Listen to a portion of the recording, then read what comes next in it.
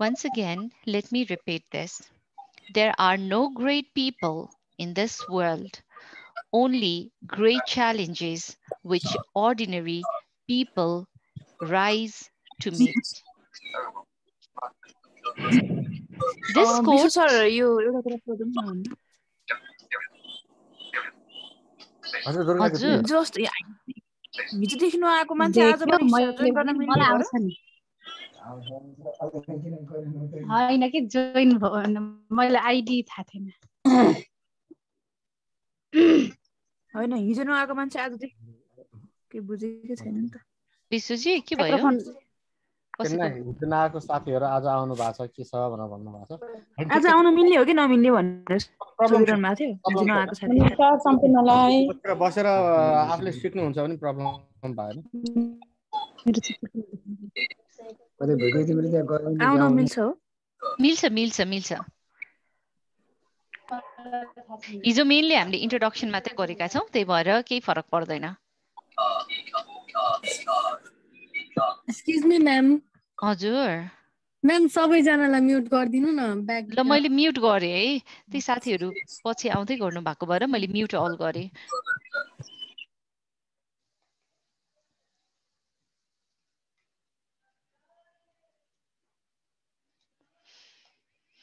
Okay, so I am going to repeat it once again. As I have already mentioned that I'm going to start with a quote. I already once mentioned about the quote, and again, I would like to repeat it. And this quote is by William Frederick Hasley. He's the United States Navy ranked 5-star flag officer. So the quote is, there are no great people in this world, only great challenges which ordinary people rise to meet. When I was really analyzing and looking into this quote, I immediately connected with myself. Let me share you why I connected with this quote. संसारमा सबै मान्छेहरू ठूला हुन्छन् भन्ने छैन तर चुनौतीले गर्दाखेरि मानिसहरूलाई महान बन्नको लागि धेरै मद्दत गर्छ मैले यो कोट हेरिरहेको थिएँ र यो कोट हेर्दै जाँदाखेरि मैले यो कोटसँग एकदमै आबद्ध म एकदमै कनेक्टेड भएको मैले महसुस गरेँ किन महसुस गरेँ त भनेर म यहाँहरूलाई भन्दैछु Let me share about myself a little bit and why I really connected to this quote. I used to work for Habitat for Humanity International Nepal as the head of resource development and communications. In 2014, I got opportunity to travel to the USA for the first time along with my colleague. I was very excited for the opportunity that I had, and that also for the big project that was happening in US and where the main lead is the former president of the United States, President Jimmy Carter. I was super excited until I came to know that the other colleagues who were supposed to go along with me did not get visa to the US. I was upset.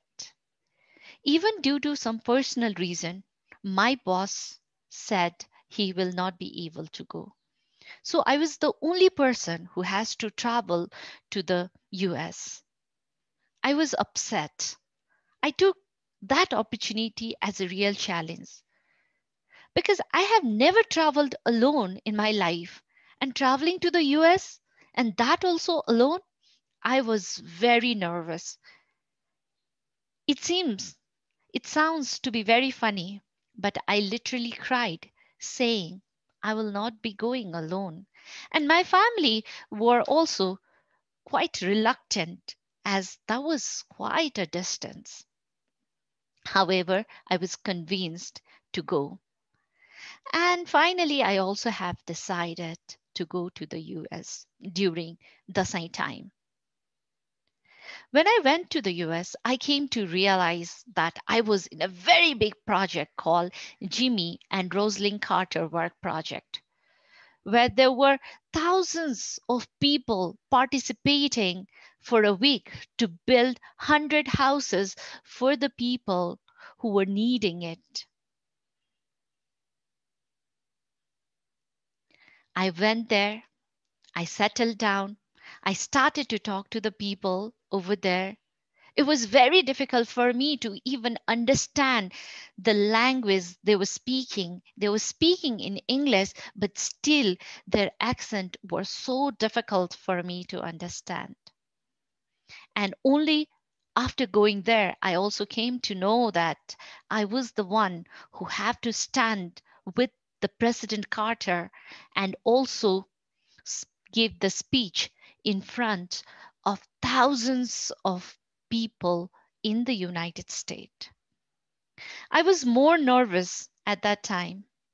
I said, "Oh my God, I am finding it so difficult even to understand the people over here, and how will I be able to speak?" But I had no other choice than to speak. I prepared myself, and on the final day, or the closing ceremony of the Jimmy and Rosalind Carter Work Project, I spoke. When I spoke, with every sentence or two, people started to clap, and I got more encouraged. I got the trowel and hammer from President Carter. I was more happy when President Carter himself spoke about Nepal, the beauty of the country. He used the words, he used the sentences, he used the words and the information that I shared along with many people, even in his speech. And that time, I was very happy. I did my best, what I could have done during that time. I worked hard there, practiced, and presented. And people loved my speech. People loved the way I worked. And I am the only person from Asia Pacific region who have been invited since then till 2020. And that time, I really came to understand the value of communications. Why it is so important to communicate. You never know what the opportunity or the challenges that the life might have for you, and are you prepared for that? Despite being nervous, are you ready to face that challenge? And while I was looking into this quote, I really felt that yes, there are no great people, but the challenges that you are given, the opportunity that you are given in your life, if you could grab that, that's the time where you can really grow and become that extraordinary. So I really love this quote. Let me repeat this in Nepali. धेरैजनाले बुझिसक्नु भएको छ। यो coat संसारमा सबै मान्छेहरू कहाँ ठुला हुन्छन् र चुनौतीले गर्दा नै मान्छेहरूलाई महान बन्नको लागि एउटा टेवा पुगेको हुन्छ भन्ने विषय कोट चाहिँ मलाई धेरै नै भनाइ चाहिँ मलाई धेरै धेरै धेरै नै मन परेको छ। र मैले यो भनाइ हेर्दै जाँदाखेरि उसँग नै लिङ्क गर्न खोजेँ, यो भनाइ किन मलाई यति धेरै मन परेको हो भनेर भन्दाखेरि ठ्याक्क मैले आफ्नो जीवनीलाई यसो सोचेँ, आफूलाई सोचेँ। म ह्याबिटेट फर ह्युम्यानिटी इन्टरनेसनल नेपालमा as a head of resource development र कम्युनिकेसन्सको रूपमा कार्यरत थिएँ। त्यो बेलामा 2014 अक्टोबर 2014मा मैले अमेरिका जाने एउटा अवसर पाएँ। त्यो बेलामा अवसर पाउने क्रममा म एक्लै जाँदै थिइनँ, मेरो साथीहरू, अरू अरू कलिग्सहरू, अनि त्यसै गरी ह्याबिटाट नेपालको बस पनि जाने कुरा थियो। त्यो कारणले गर्दाखेरि म एकदमै खुसी थिएँ, किनकि साथीभाइहरूसँग हाँस्दै रमाउँदै यति ठुलो राष्ट्रमा घुम्न पाउनु र यति ठुलो जिमी and Roslin Carter work project, जो चाहिँ अमेरिकाको पूर्व राष्ट्रपति उहाँ संलग्न भएको यति ठुलो प्रोजेक्टमा 1 सेकेन्ड दिनु ल, मेरो यहाँ ब्याट्री जान लाग्यो।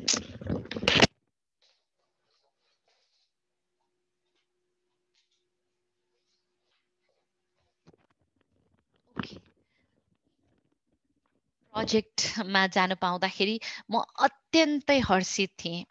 तर जाने दिन भन्दा जस्ट 1 हप्ता अगाडि के थाहा पाएँ भन्दा मेरो हाकिम जो सँगै जाँदै हुनुहुन्थ्यो, उहाँको आफ्नो पर्सनल कामको कारणले गर्दा उहाँ जान पाउनु हुन्न भन्ने थाहा पाएँ। त्यसै गरी अरू कलिग्सहरू जो मसँगै जाने कुरा थियो, उहाँहरूको पनि भिजा रिजेक्ट भयो। त्यसपछि जाने भनेको म एक्लै भएँ। त्यतिखेर म रोएकी थिएँ। म किन रोएँ भन्दाखेरि म कहिले पनि एक्लै ट्राभल गरेको पनि थिएन। म विभिन्न देशहरू गइसकेको थिएँ, ट्राभल गरेको थिएँ, तर जहिले पनि कलिग्सहरूसँग, साथीहरूसँग, अफिसको साथीहरूसँग जान्थेँ। त्यो कारणले गर्दाखेरि मैले अमेरिका त्यो पनि त्यति टाढा म एक्लै जान सक्दिनँ भनेर म धेरै रोएँ। अनि त्यसपछि मेरो घर, त्यसमाथि पनि मेरो 5.5 महिनाको नानीलाई छोडेर जानुपर्ने, घर परिवार पनि एकदमै आत्तिनु भएको थियो। त्यसपछि मैले मेरो बसलाई म जान सक्दिनँ भन्ने कुरा गरेँ। त्यसपछि उहाँले मलाई सम्झाउनु भयो, सुषमा, कहाँ नेपालबाट यति ठुलो अवसर पाएको छ र यस्तो अवसर पाउँदा पनि कोही पनि जान नसक्नु भनेको देशकै लागि लज्जास्पद कुरा हो। त्यही कारणले तिमीले त्यस्तो भन्नु हुँदैन भनेर सम्झाइसक्नु भएपछि मैले जाने निर्णय गरेँ र म गएँ। जाँदाखेरि विभिन्न समस्याहरू बाटोमा आउने यताउता त छँदै थियो। तर त्यहाँ पुगिसकेपछि म सेटल हुँदै गर्ने क्रममा के कुरा थाहा पाएँ भन्दाखेरि त्यहाँ सबैजनाले इङ्ग्लिसै बोल्नुहुन्थ्यो। इङ्ग्लिस बोल्दा बोल्दै पनि उहाँहरूको एक्सेन्ट मलाई बुझ्न धेरै गाह्रो भयो। कम्तीमा पनि मलाई तेस्रो दिनपछि मैले उहाँहरूले भन्नुभएको कुराहरू बुझ्न थालेँ। नभए उहाँहरू हाँस्दा म त्यत्तिकै हाँस्थेँ, उहाँहरू चुप्प लाएर बस्दा म त्यत्तिकै चुप्प लाग्थेँ। केही प्रश्नहरू सोध्नुभयो भने जवाफ दिन्थेँ। त्योभन्दा बढी मैले खासै केही गरेको थिइनँ। तर तेस्रो दिनपछि म अलिकति मलाई सहज भयो।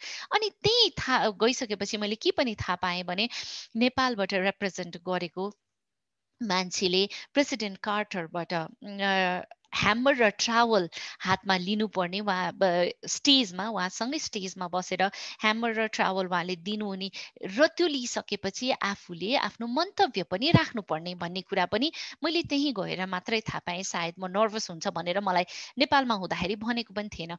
त्यहाँ गइसकेपछि मैले बोल्नुपर्ने कुरा थाहा पाएपछि मसँग धेरै दिन थिएन, जम्मा 3 दिन, धेरै, अब 3 दिन भनेको धेरै भन्ने या नभन्ने होइन, 3 दिन थियो। त्यसपछि ओहो मैले के बोल्नुपर्छ, म अलि आत्तिकी थिएँ। मैले तर लेखेर मैले ती कुराहरूलाई यतिसम्म बोल्दा हुन्छ कि हुँदैन भनेर त्यही साथीहरूसँग सोधेँ। उहाँहरूले पनि मलाई सजेस्ट गर्नुभयो र मैले त्यही अनुसार प्रिपेयर गरेँ र लास्ट डे क्लोजिङ सेरोमनीको दिनमा मैले स्पिच दिएँ। मैले स्पिच दिँदै जाँदाखेरि नेपालको सुन्दरताको बारेमा कुरा गरेँ, नेपालको आवश्यकताको बारेमा कुरा गरेँ। मैले भने तपाईँहरूलाई म ह्याबिटाट फर ह्युम्यानिटी इन्टरनेसनल नेपालमा काम गर्थेँ, अर्थात् हाउसिङ, आवासको क्षेत्रमा काम गर्थेँ। ह्याबिटाट भन्ने बित्तिकै आवास होइन, आवासको क्षेत्रमा काम गर्थेँ। त्यही कारणले गर्दाखेरि नेपालको सुन्दरताको साथसाथमा, सुन्दरताको कुराको साथसाथमा नेपालको आवश्यकताको बारेमा कुरा गर्दै गएँ। मैले गरेका कुराहरू प्रत्येक वाक्य या 2 वाक्यमा तालीको गडगडाट मैले सुनिरहेको थिएँ। त्यसले गर्दा म अझ बोल्नको लागि एन्करेज भइरहेको थिएँ। भनेपछि प्रेसिडेन्ट कार्टर मैले बोलिसकेपछि उहाँले बोल्नुभयो। जब उहाँले बोल्नुभयो त्यो बेलामा उहाँ स्वयंले पनि नेपालको बारेमा बोलिदिनु भयो। मैले बोलेका शब्दहरू पैँचो माग्दै उहाँले ती कुराहरू फेरि एकपटक रिपिट गर्दाखेरि म ज्यादै हर्ष विभोर भएको थिएँ। त्यो बेलामा मैले कम्युनिकेसनको महत्त्वलाई अझ धेरै बुझेँ। हामीलाई थाहा छैन जिन्दगीमा कुन बेलामा कस्तो अवसरहरू, कस्तो चुनौतीहरू अगाडि आइरहेको हुन्छ मान्छेको लागि, थाहा नै हुँदैन। ती अवसरहरू ग्राब गर्नको लागि भने हामी तयार हुनै पर्छ। हामी नर्भस हुन सक्छौँ, हामी आत्तिन सक्छौँ, डराउन सक्छौँ, तर पनि ती चुनौतीहरूको लागि सामना गर्नका लागि कुनै पनि बेला कुनै पनि अवसर आउन सक्छ भन्ने हिसाबले हामी कम्युनिकेसनको कुरामा हामीले आफूले आफूलाई बिल्ड गर्नै पर्छ, हामीले आफूले आफूलाई तयार बनाएर राख्नै पर्छ। त्यही कारणले गर्दाखेरि पनि मलाई यो कोट हेरिराख्दाखेरि यति मैले यो कोटसँग आफूलाई रिलेट गर्दै ओहो साँच्चै हो नि, महान व्यक्तिहरू त्यत्तिकै बन्ने होइनन्। महान बन्नको लागि मैले यहाँ फेरि म महान बने भनेर भन्न खोजेको होइन, तर अवसरहरू र चुनौतीहरू च्यालेन्जेसहरू जुन तपाईँको अगाडि आउँछ, त्यो च्यालेन्जेसहरूलाई जति तपाईँ पार लगाउँदै जानुहुन्छ त्यति नै जिन्दगीको मिठास पनि यति अनुभव गर्न सक्नुहुन्छ। र जति धेरै अगाडि बढ्नुहुन्छ, जति धेरै चुनौतीहरू आउँछ त्यति धेरै अवसरहरू पनि आउँछ भन्ने कुरालाई चाहिँ मैले यो कोट हेर्दै जाँदाखेरि सम्झेँ र आफ्नो स्टोरीलाई मैले यसरी लिङ्क गरेँ। अब मैले यसरी आफ्नो स्टोरीलाई यहाँ लिङ्क गर्दै जाने क्रममा तपाईहरूलाई मैले हिजो 2टा असाइनमेन्ट दिएकी थिएँ। के असाइनमेन्ट दिएको थिएँ भन्दाखेरि कोट, 2टा कोट मैले दिएको थिएँ, 2टा भनाइहरू, 2टा सेन्टेन्स दिएको थिएँ। त्यो सेन्टेन्सले के भन्न खोजेको रहेछ त? यसले तपाईँको लागि, किनकि वाक्य त्यही होला तर त्यही वाक्यलाई मान्छेले हेर्ने तरिका, बुझ्ने तरिका फरक फरक हुन सक्छ। तपाईँको लागि यो वाक्यले के भनिरहेको छ एकचोटि एनालाइज गर्नु भनेर मैले हिजो भनेकी थिएँ। तर त्योभन्दा अगाडि तपाईँहरूको लागि एउटा असाइनमेन्ट सबैजनाले टिप्नुहुन्छ या याद गर्नुहुन्छ। जसरी मैले यो कोट एउटा भनाइ राखेँ, विलियम हेल्सी को quote, there are no great people in this world, only great challenges which ordinary people rise to meet भनेर मैले एउटा कोट राखेँ, एउटा भनाइलाई लिएँ। त्यसै गरी कुनै पनि भनाइ हुन सक्छ। तपाईहरूले एउटा भनाइ, तपाईलाई मन पर्ने भनाइ टिप्नुहोस् र त्यो भनाइले तपाईलाई किन त त्यो भनाइ चाहिँ एकदमै मन परेको हो, तपाईको जिन्दगीसँग सम्बन्धित हुन सक्छ, के कारणले या अरू कसैको के कुराले गरेर हो कि, त्यो एउटा चाहिँ तपाईको लागि होमवर्क असाइनमेन्ट। फर्स्ट असाइनमेन्ट मैले दिइसकेँ ल।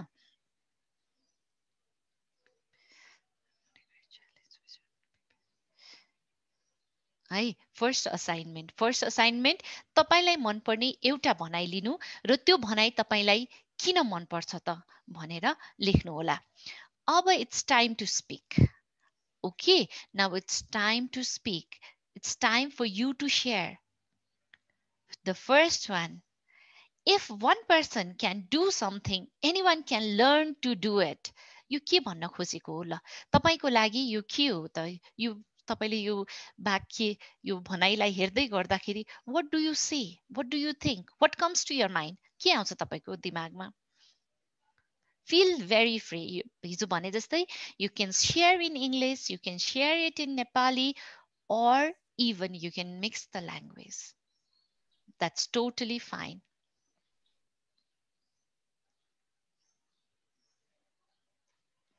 Who wants to go first? Ma'am, according to this statement, Yes. I would like to say some. I would like to say only one word. Okay. That is, nothing is impossible for us if we want to. If we want to do, or if I have some desire, and I will do that, and I want to do that accept. I can. I will succeed. If you have the desire to do something in your life, you do it no matter what problem you face, and you will be able to achieve. Thank you so much, Sarita ji. Thank you so much for sharing. Now, who would like to go second? Yes, Samiksha ji. हजुर, म भन्न चाहन्छु। हाम्रो first coat थियो नि, if one person can do something, anyone can learn to do it. यो भनेको चाहिँ मेरो विचारमा यदि कोही मान्छेले केही काम गर्नु सक्छ, यदि कोही मान्छे चाहिँ एउटा सर्टेन कुरामा चाहिँ पर्फेक्ट छ भने अरू कसैले पनि त्यो गर्नको लागि सिक्न सक्छ। पर्फेक्ट बन्नलाई नसके पनि आई मिन कोही व्यक्ति एकदमै पर्फेक्ट छ भने अरू कोही व्यक्तिले चाहिँ म पर्फेक्ट बन्न सक्छु, म सिक्न सक्छु भनेर त्यो कुरालाई चाहिँ लर्न गरेर अगाडि बढ्न सक्छ भन्ने मेरो बुझाइ। ब्युटिफुल। यदि थ्याङ्क यू सो मच समीक्षाजी। यदि कसैले पनि कुनै पनि चिज पर्फेक्टली गरिरहेछ भने अरू कसैले पनि म गर्न सक्छु भनेर तत्पर भएर त्यसको लागि लागिन्छ भने तपाईँले त्यो कुरा गर्न सकिन्छ। Wonderful, thank you. अर्को साथी? अब एकजनाले मात्र भन्न पाउनुहुन्छ। ल, कसले भन्नुहुन्छ? यस हजुर।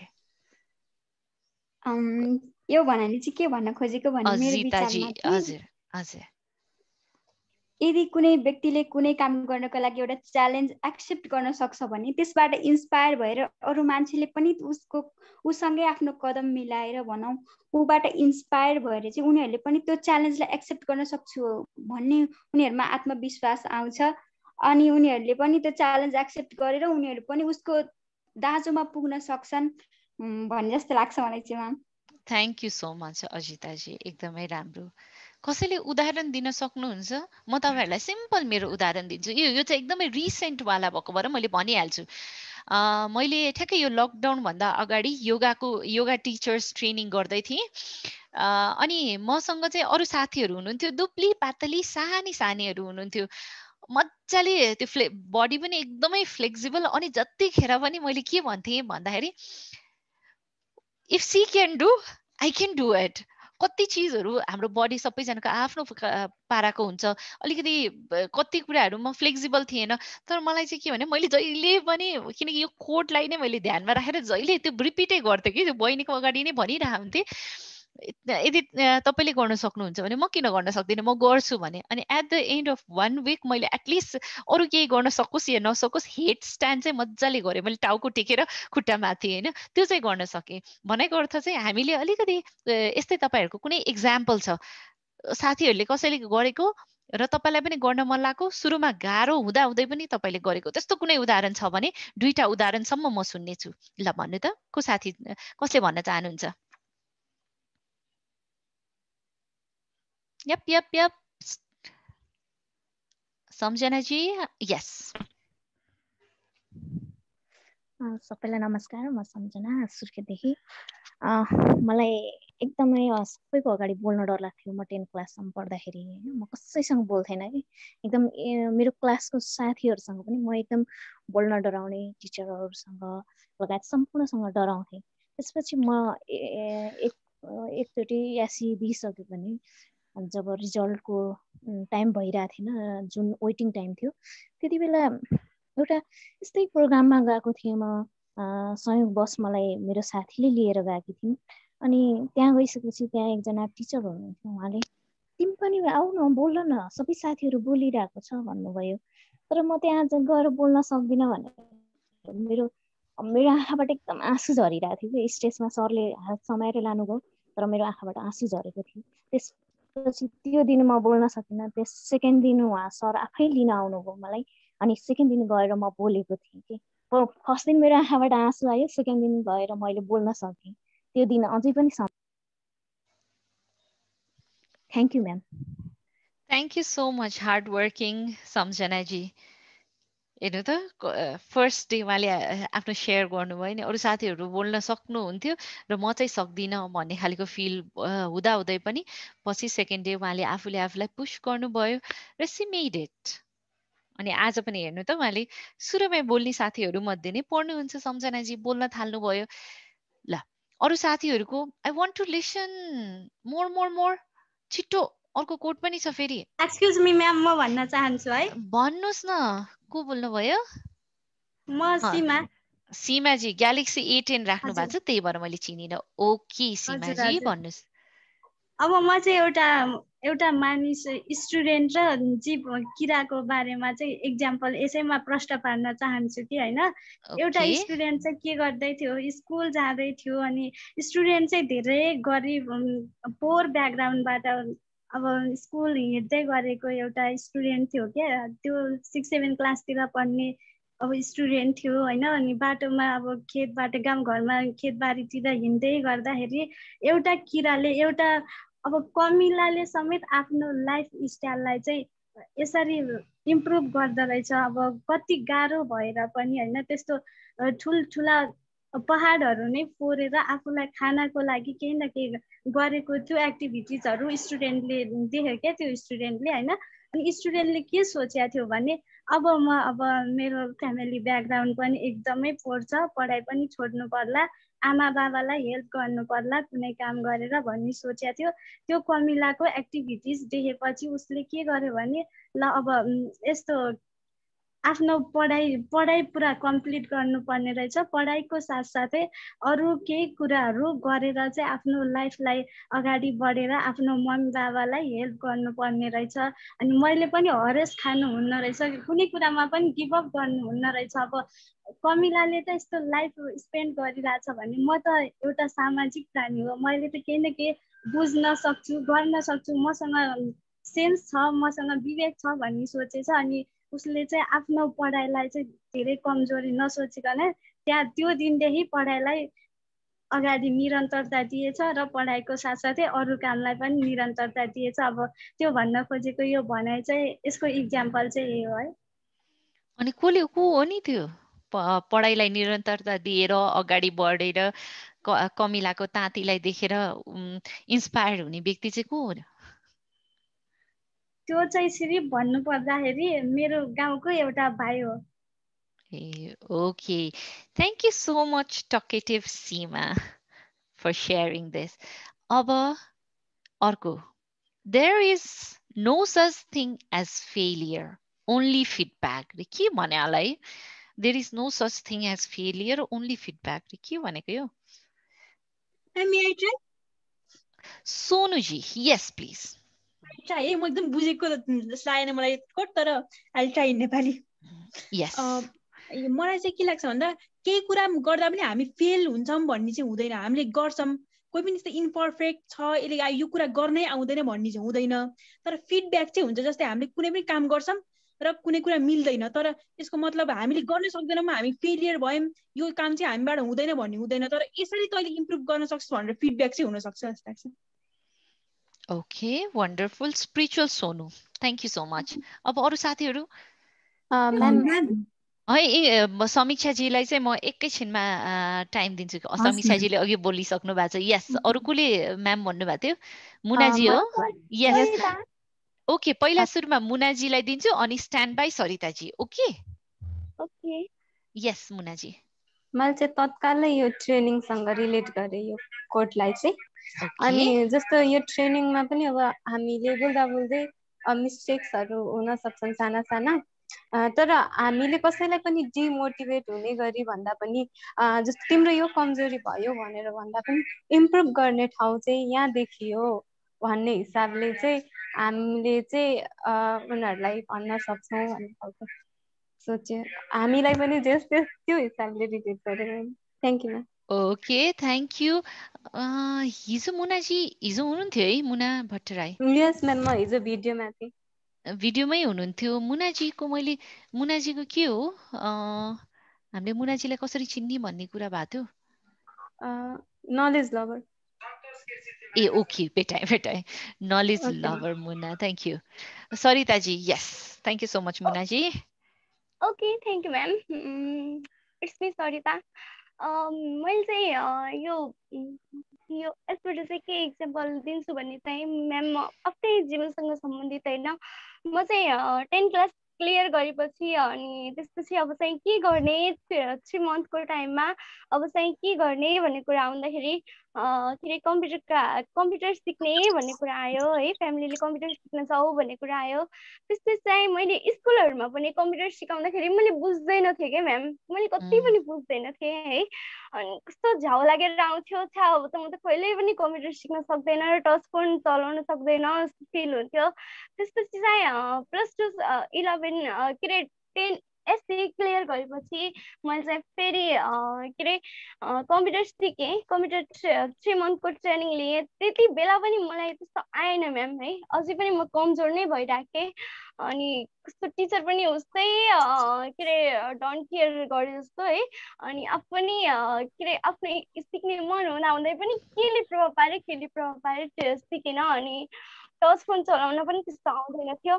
तर +2 क्लियर गरेपछि म्याम मैले चाहिँ आर्ट्सका साहसका साथ है होइन म अब कम्प्युटर सिक्नुपर्छ, मैले ल्यापटप चलाउनुपर्छ, मैले केही न केही गर्नुपर्छ भन्ने जस्तो आँट आयो। किनभने सब साथीहरू कम्प्युटर सिक्न थाल्यो, सबको हातमा ल्यापटप हुन थाल्यो। अनि त्यसपछि मैले गाउँपालिकाबाट ल्यापटप पाएँ। त्यसपछि म केटिएमकै नेचर एनएबीमा कम्प्युटर 1 महिना 2 महिना समथिङ 2 महिना सिकेँ। र अब चाहिँ म टच फोन पनि चलाउन सक्छु म्याम, विगत 2 वर्षदेखि नै भनौँ। अनि अहिले चाहिँ म ल्यापटप पनि चलाउन सफल भएको छु म्याम। मैले यही इक्जाम्पल दिन्छु। Thank you so much, Saritaji. Thank you so much. And thank you everyone for sharing your ideas and your thoughts and your experience. Yes, last day, अब रिताजी. Okay, and त्यसपछि हामी अघि बढ्छौँ। रिताजी भन्नुहोस्। म्याम मेरो स्कुल लेभलदेखि स्कुल पढ्दाखेरिको कुरा हैन हो नि, के भयो भनेपछि साथीहरू चाहिँ फर्स्ट सेकेन्ड थर्ड साथीहरूले जहिले नि वक्तित्व कलामा भाग लगिराख्ने कि लग्ने। अनि हामी चाहिँ जे कुरामा पनि पछाडि।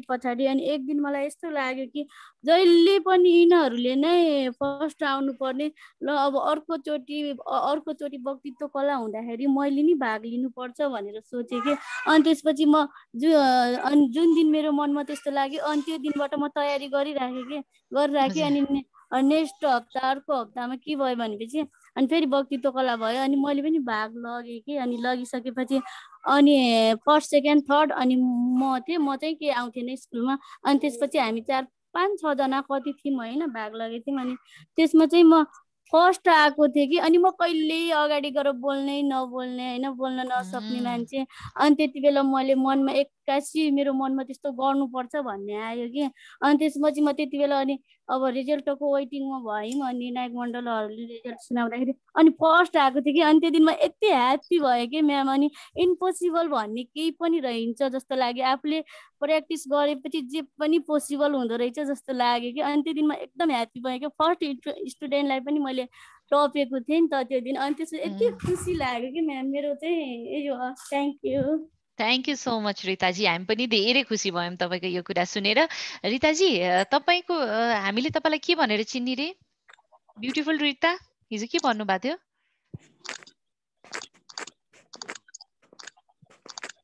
छिटो रिताजी। डान्सर रिता होला म्याम। ए मैले माथि हजुर डान्स गर्न एकदम त्यति त पर्फेक्ट छैन नि म्याम। त्यही पनि अरू भन्दा अलिअलि यताउता घुम्दा गाना बज्ने बित्तिकै नाचौँ जाइ हुन्छ कि मलाई। नाच्नुपर्छ। आज हामी नाच्छौँ ल, लास्टमा एकैछिन भए पनि नाच्ने सबैजना। Okay, thank you so much. अब अगाडि बढौँ है त। Thank you so much. हामीले यो फिडब्याकको विषयमा पनि फिडब्याक दिँदाखेरि कसरी फिडब्याक दिन सकिन्छ त भन्ने विषय पनि हामीले फिडब्याकलाई चाहिँ हामी भोलि हामी प्र्याक्टिस गर्छौँ। कसरी एकअर्कालाई फिडब्याक दिन सकिन्छ, फिडब्याक दिँदाखेरि कुन चाहिँ फ्रेमवर्क युज गर्यो भने अझ सहज हुँदो रहेछ साथीहरूलाई फिडब्याक दिन। जेनरलाइज कसरी नगर्ने, you are always like this, तिमी सधैँ यस्तै छौ, तिमी सधैँ ढिलो गर्छौ, तिमी सधैँ भनेको कुरा मान्दैनौ भनेर भन्ने हो कि कसरी चाहिँ फिडब्याक दिने त भन्ने विषयमा पनि हामी भोलि थोरै हेर्नेछौँ। तर आज हामी भने चाहिँ केमा फोकस गर्छौँ भने पब्लिक स्पिकिङमा अलिक बढी फोकस गर्नेछौँ है त। ओके, मैले साथीहरूको रिक्वेस्ट अनुसार इङ्ग्लिस नेपाली गरिरहेको छु। त्यस्तो केही प्रब्लम पर्यो भने मलाई बिचमा रोक्नु भए पनि हुन्छ है। अब अलिकति सुन्ने समय। Public speaking occurs when you give a speech before a live audience. Public speaking भनेको चाहिँ कहिले पब्लिक स्पिकिङ गर्दैछौँ भन्ने हुन्छ त जब हामी लाइभ अडियन्सको अगाडि मान्छेहरूको अगाडि बोल्छौँ भने त्यसलाई नै हामी पब्लिक स्पिकिङ भनेर भन्छौँ। पब्लिक स्पिकिङको धेरै फाइदाहरू छ, तर धेरै फाइदाहरू हुँदाहुँदै पनि पब्लिक स्पिकिङ भन्ने बित्तिकै हामी अलिकति अनकम्फर्टेबल हुन्छौँ।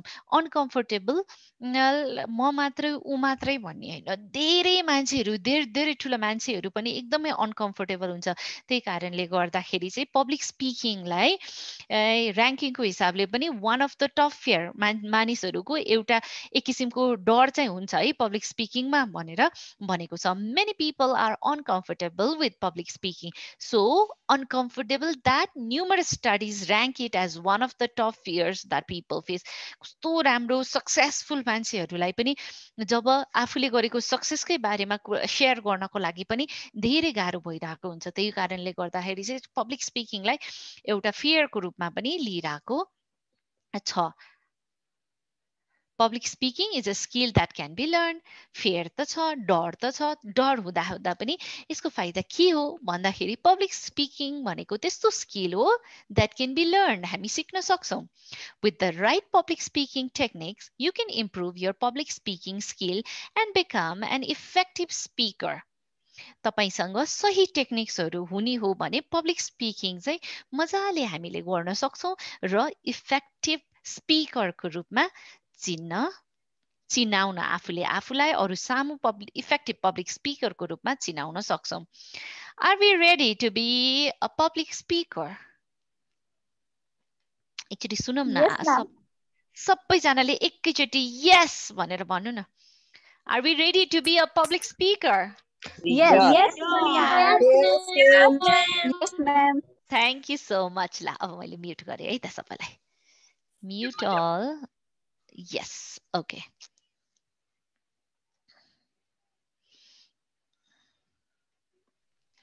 Number 1.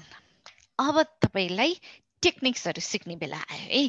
नम्बर 1 मा केयर अबाउट योर टपिक। म इङ्ग्लिसमा नेपालीमा दुईटैमा भन्छु है। नम्बर 1, आफ्नो टपिकको जुन विषयवस्तुमा तपाईँ बोल्दै हुनुहुन्छ त्यो विषयवस्तुलाई तपाईले एकदमै केयर गर्नु पर्यो। Passion goes a long way when it comes to being an effective speaker. If you sincerely care about your topic, the audience will pick up on that, view you as being more authentic and believable. They will listen more closely to discover why your subject is so important to you, and they are more likely to forgive any minor mistake you might make.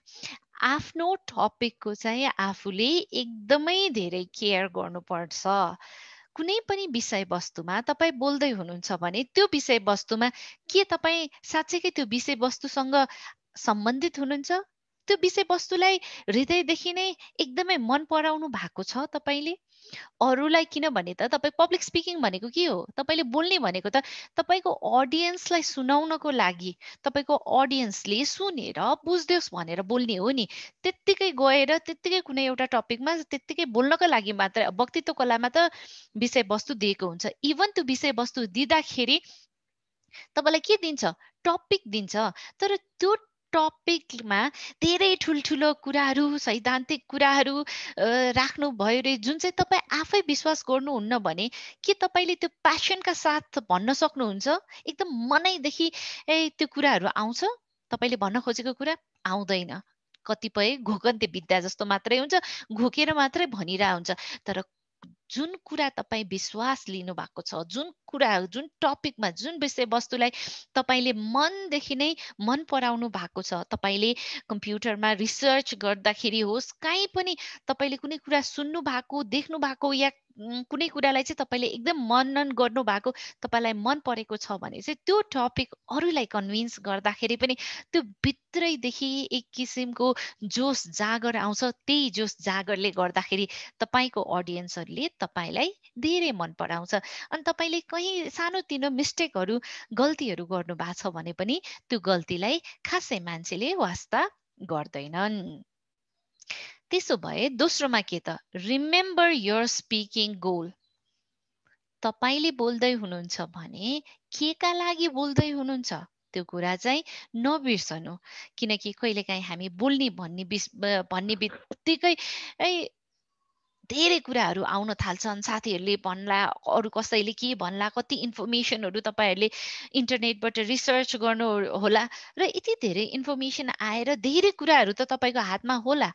तर तपाईँको goal के हो त? तपाईले के कुरा चाहिँ आफ्नो जसले सुनिराख्नु भएको छ तपाईको ऑडियन्सलाई के डेलिभर गर्न खोजिराख्नु भएको छ त त्यो स्पिकिङ गोल चाहिँ बिर्सनु हुन्न you have all probably listened to at least one speaker who seemed to go on and on forever about nothing in particular. And one reason why this happens is because the speech is not focused enough. Early in the process of developing your speech, identify the reason why you are speaking.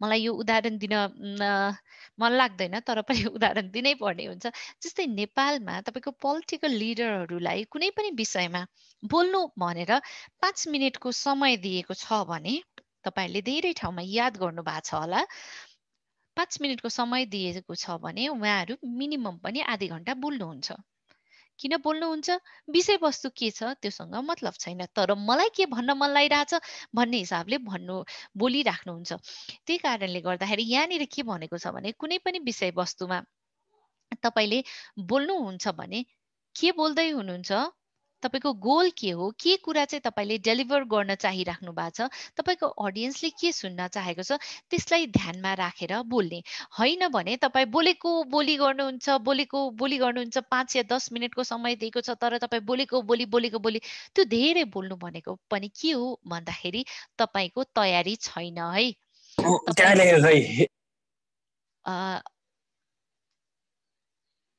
केही प्रश्न सोध्न खोज्नु भयो होइन होला झुकेर on भयो होला हो भनेर फेरि अन नगर्नु ल धेरै बोलेको बोली गर्नु भनेको पनि धेरै बोल्न जानेर मात्र होइन कि विषयवस्तुको बारेमा सुरुमै ध्यान पुर्याएर अलिकति आफ्नो स्पिकिङ गोल के हो केको लागि बोल्दै छु भन्ने कुराहरू जब तपाईले आइडेन्टिफाई गर्नुहुन्छ त्यसपछि त्यही अनुरूप तपाईले के गर्नुहुन्छ त तयारी गर्नुहुन्छ छोटो समयमा धेरै कुराहरू भन्न सकिन्छ हामीलाई धेरै समय भयो भने मात्र हाम्रो स्पिच राम्रो हुन्छ भन्ने हैन हामी छोटो समयमा तर व्हाट इज इम्पोर्टेन्ट के कुरा चाहिँ मेरो लागि महत्त्वपूर्ण छ अरूले सुन्दाखेरि ती कुराहरू अरूको लागि पनि महत्त्वपूर्ण छ त्यो कुराहरूलाई चाहिँ तपाईहरुले स्पिचमा फोकस गर्नुपर्ने हुन्छ number 3 support your main point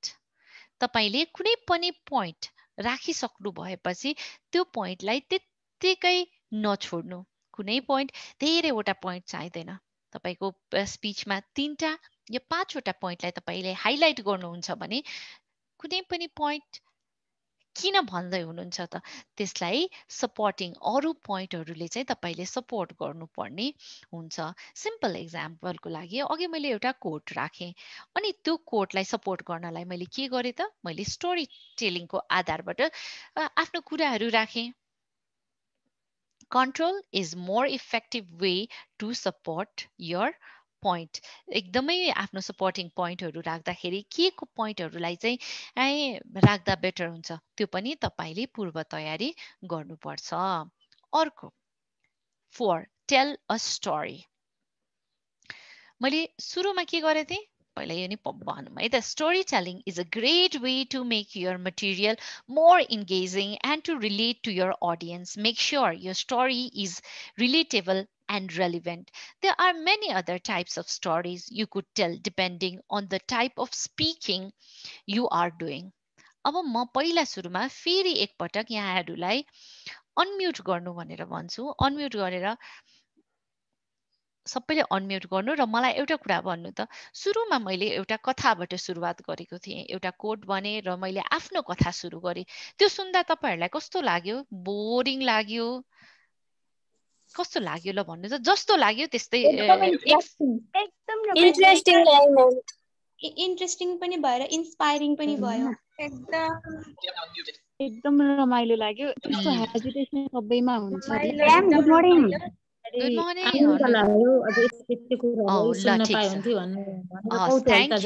Thank you. ल फेरि मैले अनम्युट गरे है त सबैलाई अनम्युट गरे मैले यो किन सोधे भन्दाखेरि यही कुरालाई तपाईले धेरै तरिकाबाट भन्न सकिन्छ कुनै पनि कुरालाई तर स्टोरी टेलिङ त्यस्तो खालीको पावरफुल टेक्निक हो कि जसले गर्दाखेरि चाहिँ तपाईले मान्छेको मन मस्तिष्कलाई यति मजाले समाउन सक्नुहुन्छ। मैले सर्टमा एउटा अर्को स्टोरी, मेरो आफ्नै स्टोरी म तपाईँहरूलाई भन्छु। 2014 मा म गएँ, त्यसपछि मलाई प्रत्येक वर्ष यो कार्टर प्रोजेक्टको लागि बोलाइरहेछ 2020 सम्ममा, किनकि यो 20 पछि त हाम्रो कोभिड लाग्यो भनेर मैले भने हो। त्यही जाने क्रममा अर्को एउटा कहानी तुरुन्तै म भनिहाल्छु। 2018 सालमा मलाई मेरो अफिसमा, किनकि म त रिसोर्स डेभलपमेन्ट फन्ड रेजिङ चाहिँ मेरो मेन काम भनेको फन्ड रेजिङ र कम्युनिकेसन हो। फन्ड रेजिङ गर्दाखेरि मलाई के टार्गेट दियो भन्दाखेरि 2018 मा $3 लाख मैले फन्ड रेज गर्नुपर्छ युएसबाट मात्रै भन्ने टार्गेट मैले पाएँ। 2013 मा कति टार्गेट रे? $3 लाख है, $3 लाख टार्गेट दिइसकेपछि मैले 3 लाखको ठाउँमा त्यो इयर चाहिँ लक्कीली मैले $7.5 लाख रेज गर्न सकेँ। $7.5 लाख रेज गर्न सकिसकेपछि लोभले लाभ भने जस्तै गरेर लाभबाट अलिकति कहिलेकाहीँ बिलाप पनि हुने रहेछ। त्यसपछि आएर 2019 मा आएर मलाई टार्गेट दियो $1 मिलियन, $10 लाख को। पहिला कति थियो? एक साल अगाडि $3 लाख को मलाई टार्गेट दिएको, मैले $7.5 लाख फन्ड रेज गर्न सकेँ र त्यसपछि मलाई $10 लाख को टार्गेट दियो। मलाई त्यो $10 लाख को टार्गेट दिइसकेपछि मलाई के भयो? ओहो, मैले त सक्दिनँ भन्ने खालीको मलाई सोच थियो। तर मेरो बसहरूले के भन्नुभयो भने यो भनेको तिम्रो एक्लैको टार्गेट होइन, यो भनेको त संस्थाको टार्गेट हो, सो तिमीले यसमा लागि पढ, हाम्रो पुरा सपोर्ट हुनेछ भन्ने कुरा गर्नुभयो र ठिकै छ। त्यही अनुसार मैले माने। 2020 मा फेरि पनि म कार्टर वर्क प्रोजेक्टमा जाँदाखेरि विभिन्न एफिलिएट्सहरू, विभिन्न डोनरकोमा म भिजिट गरेँ। विभिन्न डोनरहरूकोमा भिजिट गर्दाखेरि मैले कुन टुल युज गरेँ थाहा छ तपाईँहरूलाई? मैले स्टोरी टेलिङको टुल युज गरेँ। नेपालमा यति आवश्यकता छ, नेपालमा यति घरहरू बनाउनु पर्ने छ, नेपालमा यस्तो उस्तो भनेर त्यो तथ्याङ्कहरूलाई पनि युज गरे। तर तथ्याङ्कहरू युज गर्नुभन्दा पनि महत्त्वपूर्ण मैले के गरेँ भन्दाखेरि त्यो परिवारहरू जसलाई ह्याबिट्याटले पहिला नै सर्भ गरिसकेको थियो, सपोर्ट गरेर उनीहरूको जीवनमा आएको परिवर्तनलाई, त्यो चेन्ज इम्प्याक्ट हुन्छ नि, सफलताको कथाहरूलाई मैले मेन मेरो स्टोरीको रूपमा लिए र त्यो सफलताको कथाहरूलाई उहाँहरूलाई के गरे त? डोनर्सहरूलाई सेयर गरे। सेयर गरिसकेपछि मैले उहाँहरूसँग हामीलाई फन्डिङको आवश्यकता छ, हामीलाई फन्ड देऊ भनेर भनिन। के भने भन्दाखेरि यसरी हामीले इम्प्याक्ट पुर्याइरहेका छौँ। यदि हामीले यसरी इम्प्याक्ट पुर्याएर परिवारमा यस्तो खालीको परिवर्तन ल्याउन सक्छ भने हामीसँग अझ यति धेरै परिवारहरू छ कि तिमीहरूले पनि सपोर्ट गर्न सक्छौ। तिमीहरूले सपोर्ट गर्नु भनेको परिवारमा मात्रै आउने परिवर्तन होइन, परिवारमा आएको परिवर्तनले गर्दाखेरि जुन खुसी डोनर्सहरूमा पनि आउँछ नि, त्यो खुसी भनेको एकदमै अविरल हुन्छ, एकदमै डिप हुन्छ।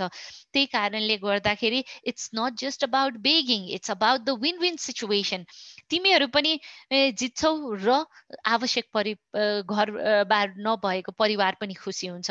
त्यो कारणले it's a win win situation भनेर स्टोरी टेलिङको माध्यमबाट मैले यो पालिको ट्रिपमा विभिन्न कार्टर प्रोजेक्टमा त गएँ। त्यसपछि विभिन्न डोनर्सहरूकोमा भिजिट गर्न जाँदाखेरि यी कुराहरूलाई यति मजाले राख्न सकेँ भन्ने कुरा चाहिँ मैले एकदम कन्फिडेन्टका साथ यहाँहरूलाई किन भन्न सक्छु भन्दाखेरि $10 लाख को जुन फन्ड रेजिङको टार्गेट जम्मा 7 महिनाको बिचमा मैले पुरा गर्न सकेँ।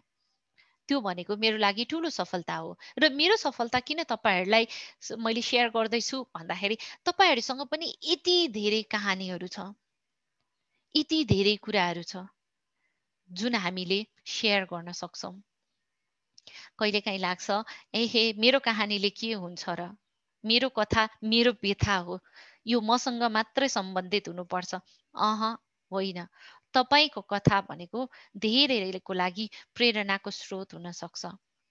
तपाईको जीवनमा तपाईले गर्नुभएको दुःख र सङ्घर्षले जुन परिवर्तन तपाईले ल्याउन सफल हुनुभयो नि आफ्नो जीवनमा या आफ्नो परिवारको जीवनमा या आफ्नो समुदायकोमा या इभन एकजना व्यक्तिकोमा या तपाईले आफ्नैमा मात्रै पनि परिवर्तन ल्याउन सक्नुभयो भने त्यो एकदमै महत्त्वपूर्ण कुरा हो र एकदमै ठुलो कुरा हो।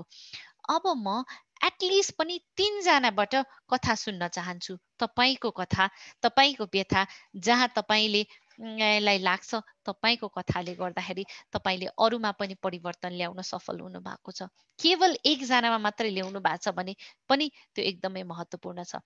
ल 3टा कथा सुन्न म एकदमै इच्छुक छु। ल सुनौँ त, को जानुहुन्छ, कसले भन्नुहुन्छ फर्स्टमा? म ठ्याक्क जसले अनम्युट गर्नुहुन्छ। हेर्नु, हामीले हिजो पनि मैले भनेको थिएँ there is nothing wrong or right answer होइन, यो चाहिँ सही हो यो गलत, because you have to speak, there is no other way, you have to speak. तपाईँ अगाडि बढ्न चाहनुहुन्छ, we are in the public speaking communication and specially we are saying that it's English is communication होइन, हामी public स्पिकिङमा पनि इङ्ग्लिसको कुरा गरिरहेछौँ। सक्नुहुन्छ टुटे फुटेको होस् मिलोस् नमिलोस् केही फरक पर्दैन। Let me here your story in English and Nepali. यसपालि चाहिँ इङ्ग्लिस र नेपाली दुइटै मिक्स गरेर बोल्नु ल। Okay, thank you so much, ma'am. No सरिताजी पर्खिनु, म सरिताजीले बोलिसक्नु भएको छ। हाम्रो स्माइली सरितालाई म एकैछिन अर्को पालि अपर्च्युनिटी दिन्छु है। Okay, ma'am. Okay, so तर म sorry, ma'am. होइन डोन्ट से सरी, यहाँ अरू साथीहरू हुनु भएन भने भन्छु। तर आई रियली वान्ट, हामी यहाँ 39 जना देखिरहेको छु, मैले 39 भनेपछि एटलिस्ट पनि I want people to speak. नभए म 1 by 1 नामै लिन्छु है त। म्याम नमस्कार, good morning. Anju दितालजी, yes good morning. Ma'am first of all त सरी अलिकति लेट भयो, यो कोभिडको सुई लिन गएको थिएँ। नो वरिज, हामीले थाहा पाइसकेका थियौँ। हिजो गएको, हिजो भोलि बिहान आउनु 10 बजीतिर भन्यो, अनि हिजो 2 बजी पछाडि गएको, अनि आज गएर आउन sometime late. I will share ma'am story. Thank you, please share. Ma'am इङ्ग्लिसमा चाहिँ अब त्यति खासै होइन, इट्स ओके इङ्ग्लिस नेपाली जे गर्नु, तर एटलिस्ट तपाईँले आई विल सेयर म्याम भन्दाखेरि I am very happy. Okay, so जे गर्नु, तर नेपालीमा भन्दै जानु, इङ्ग्लिसका केही शब्दहरू भए पनि प्रयोग गर्दै जानु, but share it. Thank you ma'am, share for story. म चाहिँ म्याम फर्स्ट अफ अल यो उसमा भिएसओमा जब गर्न आउँदाखेरि म चाहिँ यहाँ सर्लाही जिल्लाको मलङ्गवामा चाहिँ जब गर्दैछु होइन। अनि यहाँ मलङ्गवा र कौडेनामा यहाँ चाहिँ हामीले चाहिँ यो कस्तोमा काम गर्छौँ भनेदेखि यो विद्यालयको पहुँचबाट बाहिर रहेको 10 देखि 19 वर्षसम्मका सीमान्तकृत किशोरीहरू, अनि त्यसपछिबाट दलित किशोरी अनि अपाङ्गता भएका किशोर किशोरी काम गर्छौँ होइन। अनि त्यसपछि यहाँ काम गर्न, अनि यहाँ चाहिँ यो मलङ्गवामा मात्रै 524 जना किशोरीहरू चाहिँ 10 देखि 19 वर्षसम्मको चाहिँ विद्यालयको पहुँचबाट बाहिर रहेका थिए होइन। अनि त्यो किशोरीहरूलाई चाहिँ अनि त्यसमा चाहिँ कति 15 जना अपाङ्गता भएका किशोरीहरू, जसमध्ये 4 जना चाहिँ दृष्टिबिन भएका किशोरीहरू पनि छन्। अनि हामी चाहिँ यो सर्वे सुरुमा भयो, अनि हामीलाई पनि दृष्टिबिनहरूको निड भनौँ फिलिङ्स महसुस गरेर चाहिँ यहाँ जबमा हामी पनि आइयो। अनि आइसकेपछि यहाँ चाहिँ अब हाम्रो चाहिँ यो पालिका स्तरीय विभिन्न वडा स्तरीय ट्रेनिङहरू भयो होइन।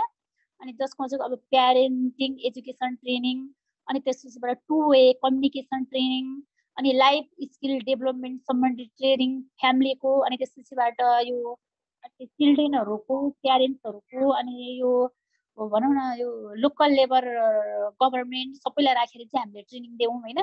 अनि त्यसपछिबाट हामीलाई राख्नुभन्दा, अनि म स्वयं अपाङ्गता भएको व्यक्ति यहाँ काम गर्दैछु नि त। अनि योभन्दा पहिला चाहिँ अनि सरहरूले भन्नुहुन्थ्यो जति ट्रेनिङ दिए पनि छोरी मान्छेहरूलाई किन पढाउनु हुँदैन, बाहिर लानु हुँदैन, किन पढाएर के गर्छ, उहाँहरूको आमाहरूले हामीले जस्तो जति पढे पनि कामै गर्ने हो, भाँडै माझ्ने हो, छोरी मान्छेले किन पढाउने भनेर अनि म पनि आएँ। अनि अपाङ्गता, अनि त्यसपछिबाट अनि हरेक ट्रेनिङहरूमा चाहिँ मलाई लिएर जान थाल्नुभयो कि उहाँहरूले ट्रेनिङ दिनको लागि होइन।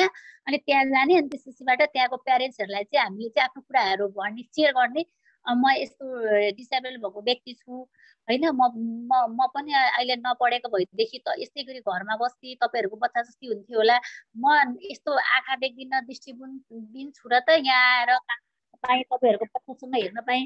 झन् तपाईँहरूको बच्चाहरूको शारीरिक रूपमा पनि सबै कुराहरू ठिक छ, मेन्टली पनि सबै कुराहरू ठिक छ, उहाँहरू त अझ माथि माथि जान सक्नुहुन्छ भनेर अनि विभिन्न ट्रेनिङहरू दियो। अनि त्यो ट्रेनिङहरूमा पनि अनि सरहरूले चाहिँ त्यो उ गरेर होइन मलाई उ गर्नलाई दिनुहुन्थ्यो, कहिले कहिले एङ्करिङ गर्नको लागि दिनुहुन्थ्यो, अनि कहिले कहिले ट्रेनिङहरू दिनको लागि दिनुहुन्थ्यो।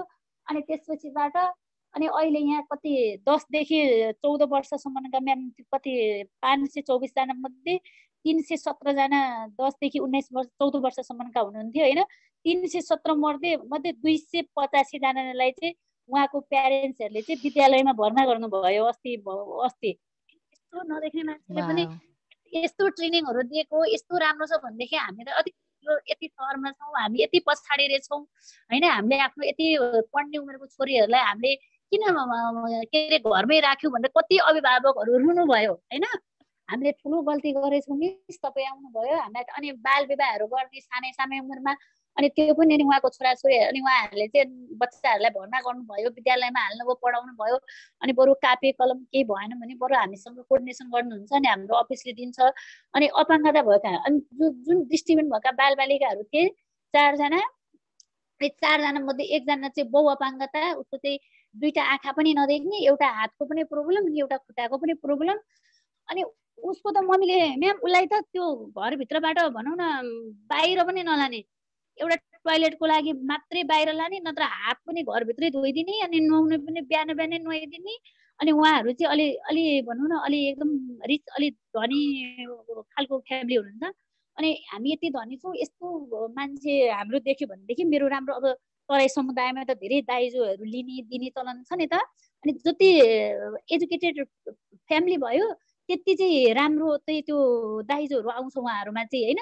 अनि उहाँको चाहिँ 2टा दाइहरू त्यो जुन बहु अपाङ्गता छ एकदम सम्पन्न, अनि 2टा छोराहरूलाई चाहिँ बोर्डिङ पढाएको, अनि एकदम शिक्षित फ्यामिली। तर उहाँको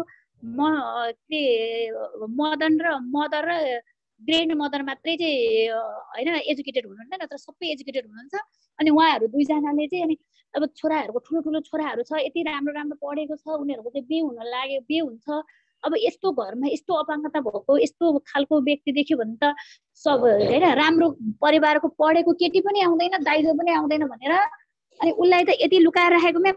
वरिपरि भनौँ त्यो 2-3 घर बाहेक कसैलाई पनि त्यो घरमा त्यस्तो खालको अपाङ्गता भएको व्यक्ति छ भन्ने कुरा थाहा थिएन कि त्यो गाउँमा।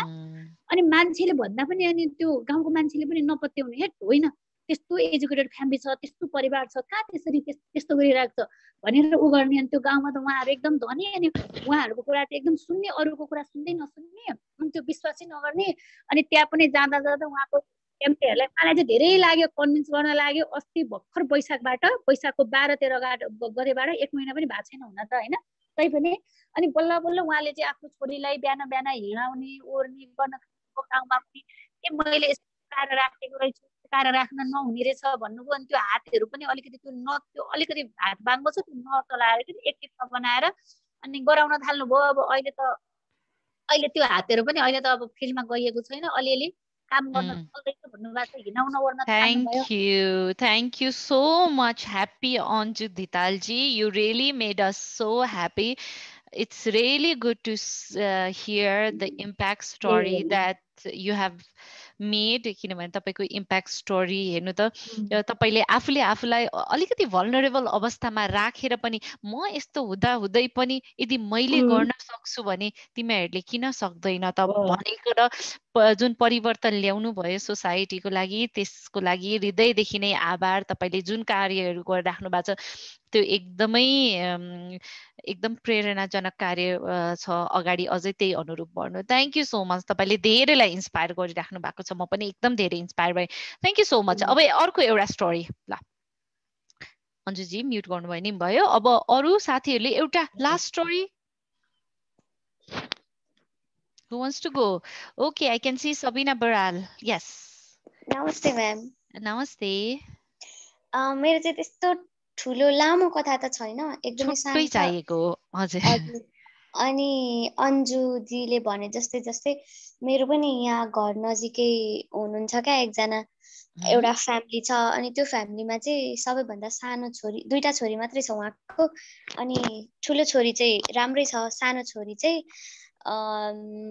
अपाङ्ग छ क्या ऊ चाहिँ मतलब सुस्त मनस्थिति जस्तो जस्तो अनि बोल्न पनि नसक्ने यताउता जो गयो त्यसलाई पिट्ने यताउता गर्ने त्यस्तो खालको छ ऊ चाहिँ अनि अहिलेसम्म उसले स्कुलै एडमिट गरेको छैन क्या एडमिसनै भएको छैन बोल्न पनि सक्दैन हरेक कुराहरू उसको व्यक्तिगत सरसफाइदेखि लिएर हरेक कुरा गरिदिनुपर्छ उसको मम्मीले अथवा अरू अन्य फ्यामिलीले उसको फ्यामिलीको सदस्यले अनि त्यसपछि बाहिर त निकाल्नुहुन्छ यताउता पार्कतिर लाने ओर्ने खेलाउनेहरू चाहिँ गराउनुहुन्छ ऊ चाहिँ लगभग 13 इयर्सको भयो होला मेबी 13 इयर्सको छ अनि खुवाउन पनि आफैले पर्छ अनि काम गर्ने मान्छे राख्नु भएको थियो काम गर्ने मान्छे राख्दाखेरि चाहिँ उसले अलिअलि भए पनि गराएको थियो त्यो फुच्चीलाई आफ्नै हातले गराएको थियो अनि उहाँ चाहिँ विदेश हुनुहुन्थ्यो अनि अहिले आफू आएर चाहिँ सबै कुरा आफैले गरिदिने अनि तर उसले आफूले पाउनुपर्ने राइट्सहरू चाहिँ पाएको थिएन क्या अधिकारहरू बाहिरबाट जोस गभर्मेन्टले दिएको कुराहरू चाहिँ उसलाई मतलबै थिएन अब उसलाई त थाहा छैन फ्यामिलीले पनि वास्तै नगर्ने अलिक धनी घर परिवार भएपछि त्यस्तै नै हुँदो रहेछ अब पुग्ने कुराहरू सबै भइसकेपछि अनि मैले एक दिन भनेको थिएँ क्या त्यो कुराहरू सबै थाहा पाएर अनि मैले त अब मेरो मम्मी बाबा पनि यहाँ हुनुहुन्थेन सबै म पनि ग्रान्ड मदरसँग नै बसेको थिएँ हामी होइन अनि त्यसपछि मम्मी बाबा इन्डिया हुनुहुन्थ्यो सबै कुराहरू मैले सानोमा त अब हस्टेलमा बसिन्थ्यो हरेक कुराहरू हस्टेलले प्रोभाइड गर्थ्यो त्यो कुराहरू मतलबै भएन कसरी के गर्ने आफूले आफ्नो कुराहरू चाहिँ कसरी पुरा गर्ने भन्ने कुराहरू थाहा नै भएन अब जब एसएलसी दियो अनि त्यसपछि अब घरबाट अप डाउन गर्न थालेपछि हरेक कुराहरू आफैले पुर्याउनु पर्ने सिचुएसन आयो अनि त्यसपछि कसलाई सोधेर हुन्छ कसरी हुन्छ म आफै एक्लै कहाँ गएर हुन्छ स्कलरसिप कसरी गर्ने आफूलाई कसरी अगाडि बढाउने भनेर चाहिँ आफै अरूलाई सोधेर हुन्छ कि कसरी हुन्छ होइन त्यो कुराहरू चाहिँ मैले पुरा गरेर अहिलेसम्म पुरा गरेर चाहिँ यहाँसम्म आइसकेँ 4th इयरको एक्जाम दिएँ अनि त्यो फुच्चीलाई चाहिँ मैले त्यो घरको आन्टीलाई गएर मैले भने क्या उसैको घरमा गएर आन्टी यो बहिनीलाई चाहिँ यस्तो यस्तो गर्नु अनि डिसेबल कार्ड बनाउनु बहिनीले पढ्ने स्कुलहरू पनि छ कति ठाउँमा सोधखोज गरेर अगाडि बढाउनुपर्छ यसरी घरमै राखेर हुँदैन यताउता त लैजानुहुन्छ जहाँ गए चाहिँ लैजानुहुन्छ तर उसले पाउने अधिकार चाहिँ पाएको छैन डिसेबल कार्ड बनाइदिनु भत्ता आउँछ अनि बहिनीको लागि धेरै कुरा हुन्छ अहिले पो हजुरहरू हुनुहुन्छ पछि हजुरहरू नभएपछि त्यो बहिनीलाई चाहिँ कसले हेर्छ उसले पनि त आफ्नो भविष्य बनाउनु पर्यो फ्युचर सोचिदिनु पर्यो तपाईँले यस्तो गरेर भएन भनेको थिएँ अनि पहिला मलाई एकदम गाली गर्नुभएको थियो के अपाङ्ग छ मेरो छोरी तिमीलाई के लाग्छ पुरै क्या हुन्छ नि एकदम ठुलो ठुलो कुरा गर्नुभएको थियो अनि मैले 2-4 जना घरतिरको अरूहरू अलिक ठुलो मान्छेलाई अनि हाम्रो वडा अध्यक्षलाई पनि भने सरलाई गएर यस्तो यस्तो छ मैले भन्दाखेरि चाहिँ यस्तो गर्नुभयो तर तपाईँहरूले गएर एकचोटि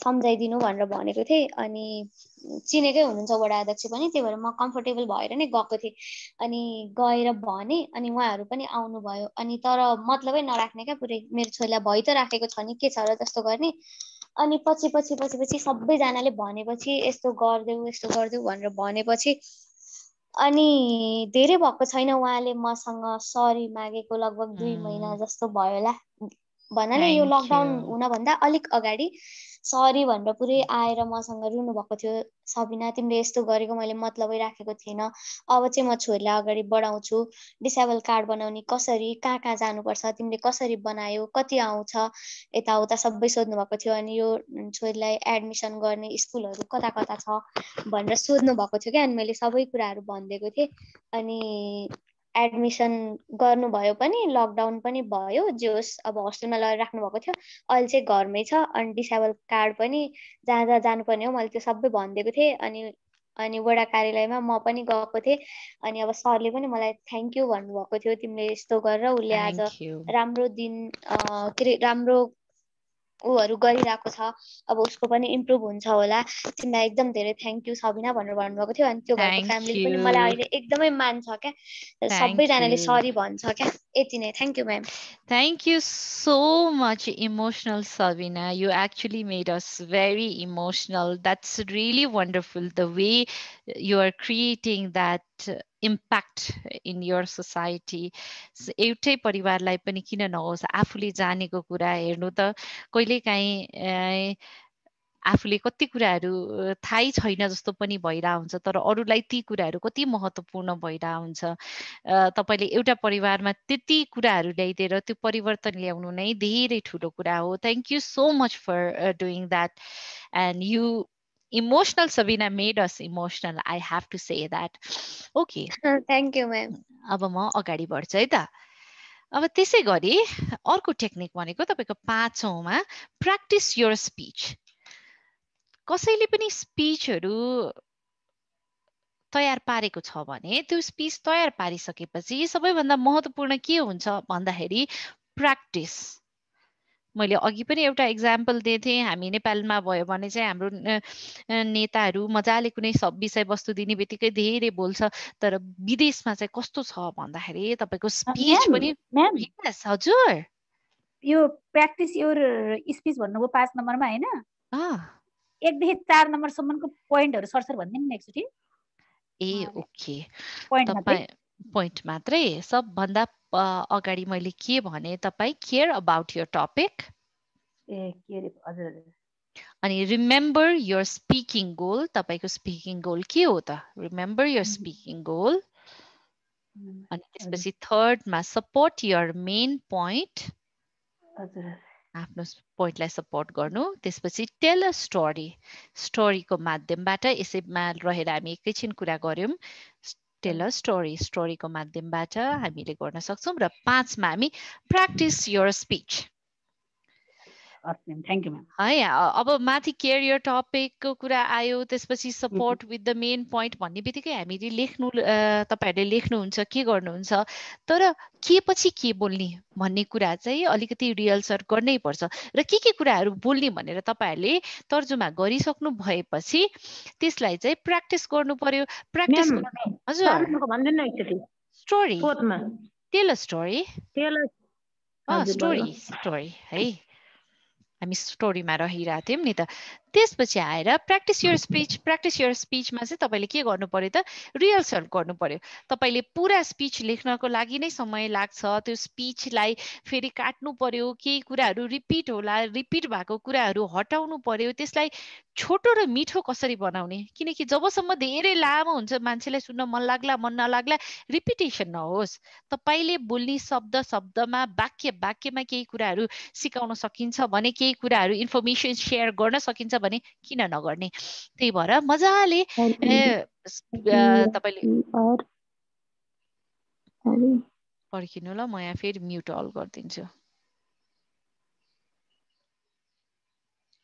ओके, मेरो त स्वर आइरहेछ होला।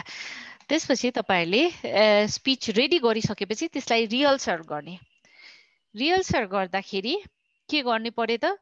हुन त हामी 3 to 1 भन्छौं, तर 3 to 1 भन्दा पनि बढी नै गर्नुपर्छ भनेर भन्छु। पहिला सुरुमा 1 नम्बरमा तपाईले के गर्नु पर्यो? आफ्नो स्पीच पढ्नु पर्यो।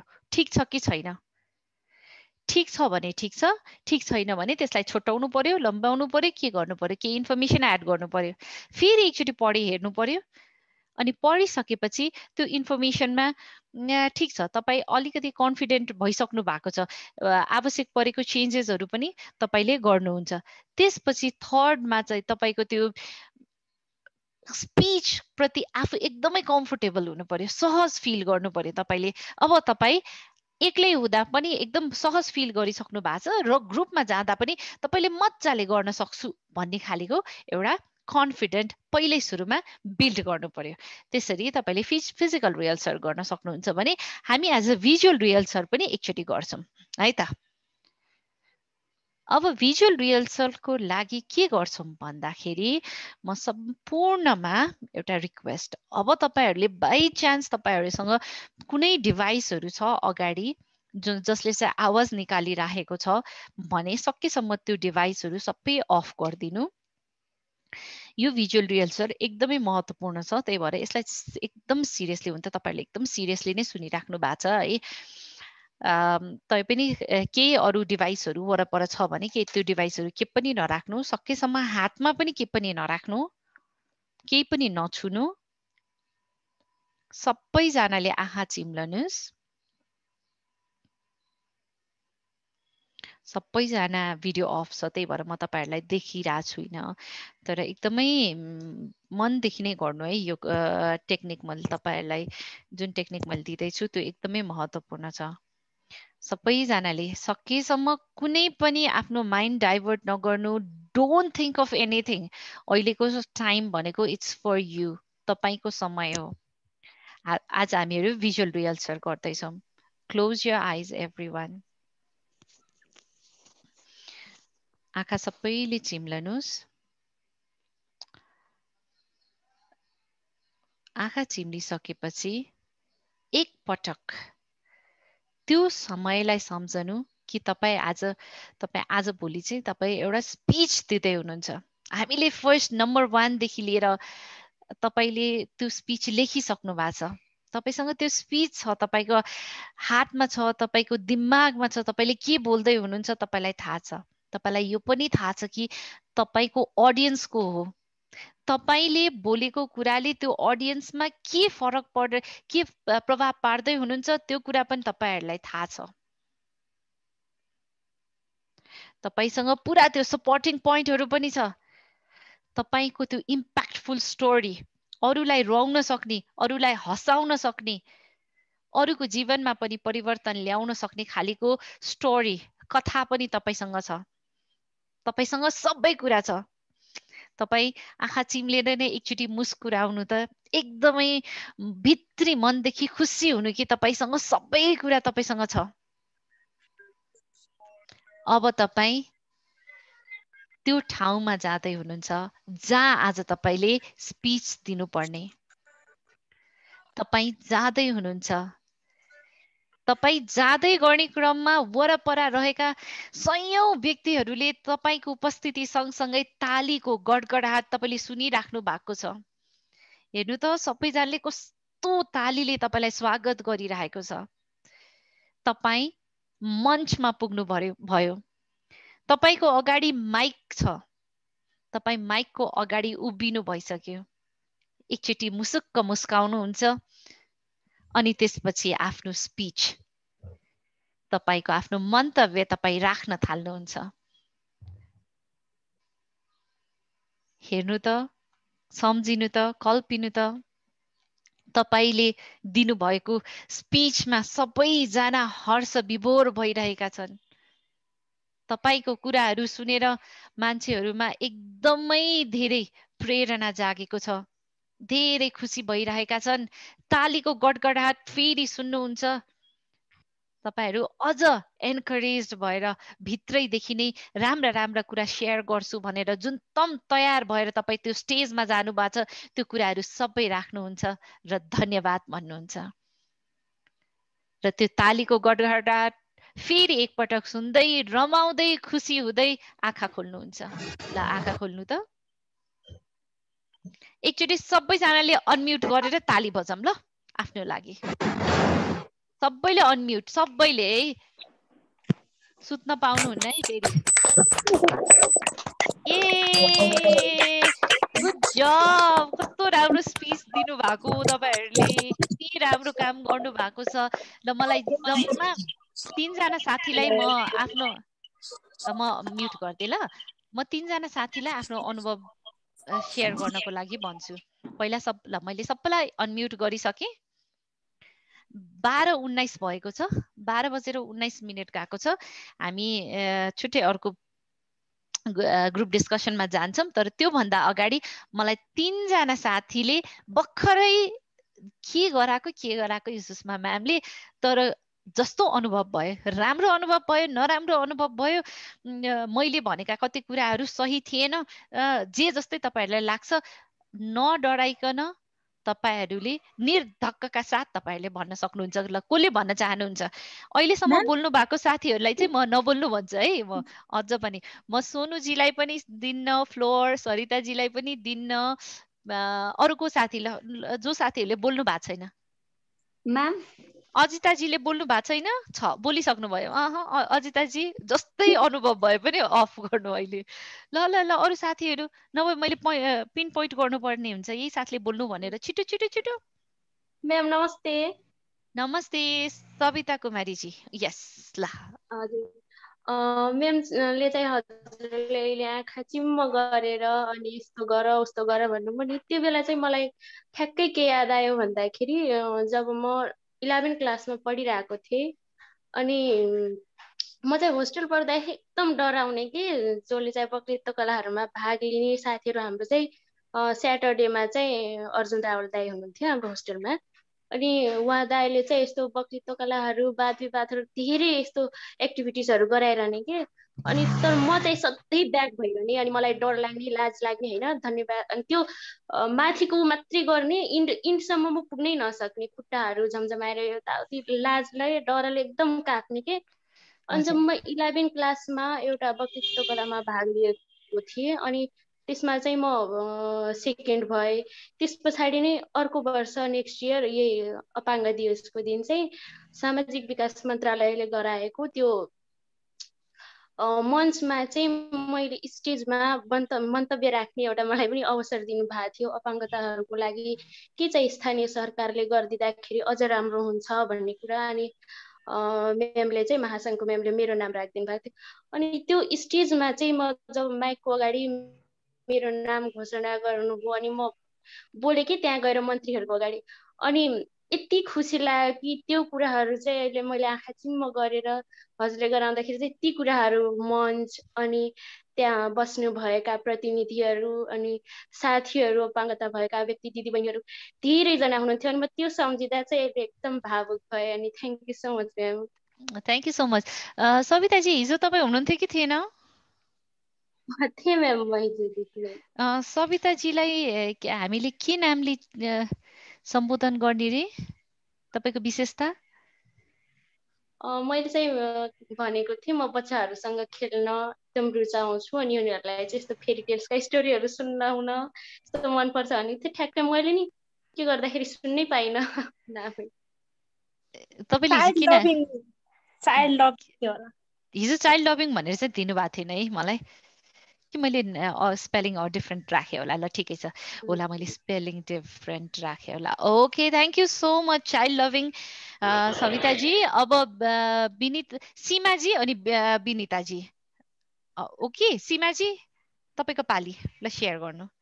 ए सीमाजीले त बोलिसक्नु भएको छ। होइन होइन, विनिताजी नै हो। विनिताजी तपाईँकै पाली हो।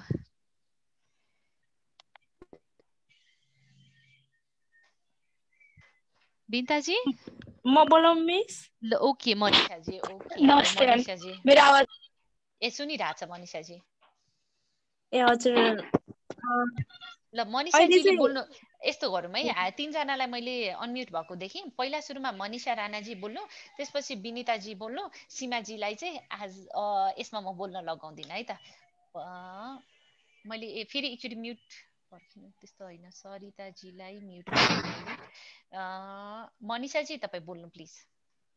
हजुर, मैले चाहिँ ठ्याक्कै हजुरले यो कार्य गराउँदाखेरि चाहिँ म चाहिँ एकदमै के भन्छ अरे एकदमै डिपली गएँ कि जसरी तपाईँले भन्नुभयो नि त्यसरी नै मैले सोच्दै गएँ। एकदम आफूलाई कता कता एकदमै रमाइलो भएको अनुभव जस्तै भयो। तपाईँले जुन स्टोरी एकदम आफूसँगको स्टोरी सोच भन्नुभयो, मैले स्टोरी सोचेर अनि त्यसपछि तपाईँले जतिखेर चाहिँ स्पिच गर अब तपाईँ बोल्नु स्टेजमा गएर भन्नुभयो, म साँच्चीकै एकदम म त रियलै स्टेजमा बोलिरहेको छु जस्तो फिल भयो। आफूलाई एकदमै रमाइलो भयो। एकदमै तपाईँले स्टेजमा, त्यसो भए तपाईँ स्टेज पुग्नुभयो अनि त्यसपछि तपाईँले स्पिच दिनुभयो है, त्यसको मतलब मजाले। हजुर एकदमै त्यस्तै फिल भयो। Thank you so much quite मनिषाजी। Okay विनिताजीको पालो। नमस्ते म्याम। नमस्ते। हजुर मेरो आवाज आइरहेछ है म्याम? एकदमै क्लियर छ।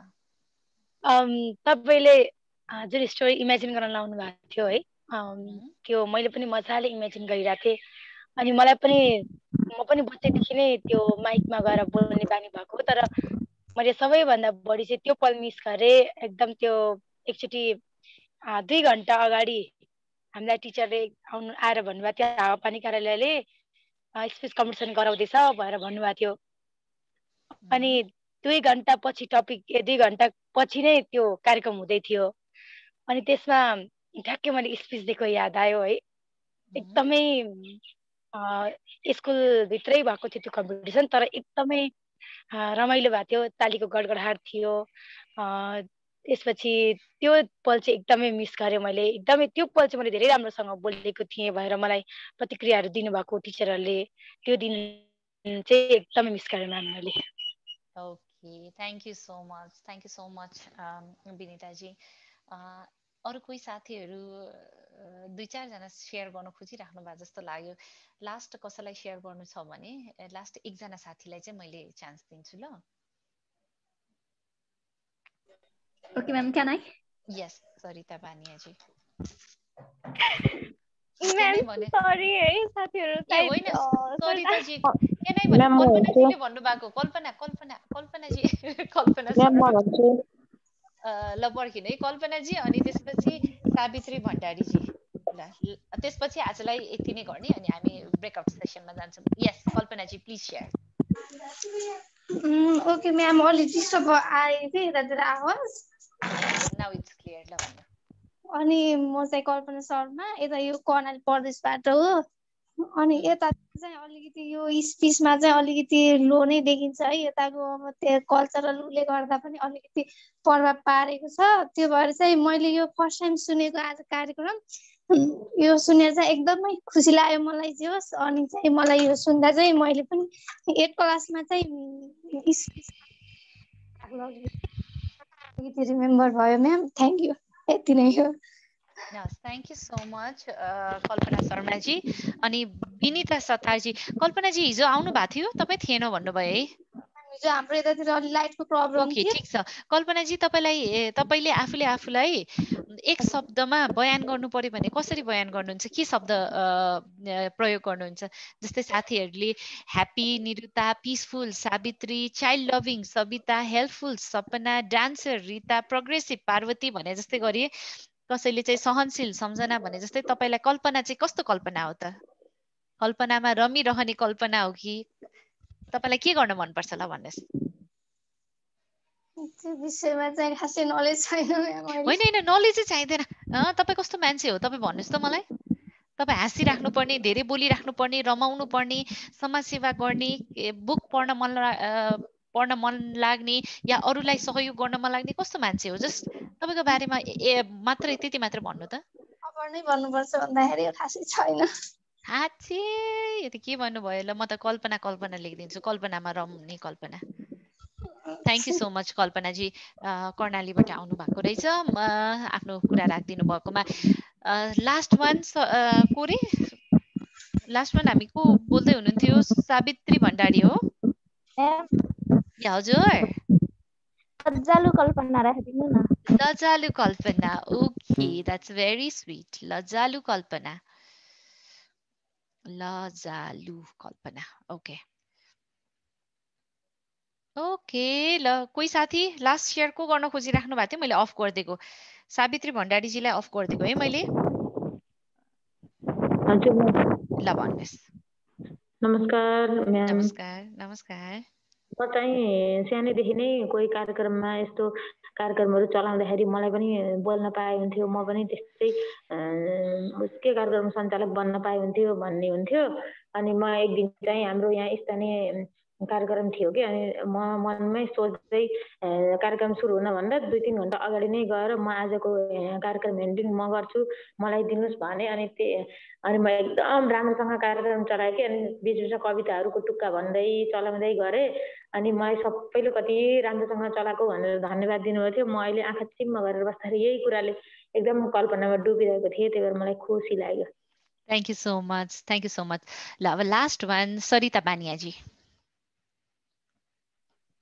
Okay ma'am, thank you so much मलाई टाइम दिनुभएकोमा। म एकदम ह्याप्पी छु। भन्नु सायद मैले पटक आफ्नो म्युट अन गरिरहेको भएर हजुरले मेरो के प्रब्लम बुझिदिनु भएको होला जस्तो लाग्यो। Thank you so much ma'am. मैले चाहिँ के कल्पना गरेँ भन्दा म्याम, म साँच्चीकै है म 6 क्लासमा पढ्दाखेरि म बच्चा नै थिएँ, 11 एजको। अनि त्यति बेला चाहिँ म साँच्ची नै अहिले आँखा चिम्म गरेर स्टेजमा गएकै अनुभव गरेँ। म बच्चा हुँदाखेरि चाहिँ म एउटा पोइम भनेको थिएँ मेरो स्कुलको वार्षिक उत्सवमा चाहिँ सहाराको खोजी भन्ने टपिकमा मैले एउटा स्पिच दिएको थिएँ। सायद वार्षिक उत्सव होइन खुल्ला प्रोग्राम थियो त्यति बेला चाहिँ।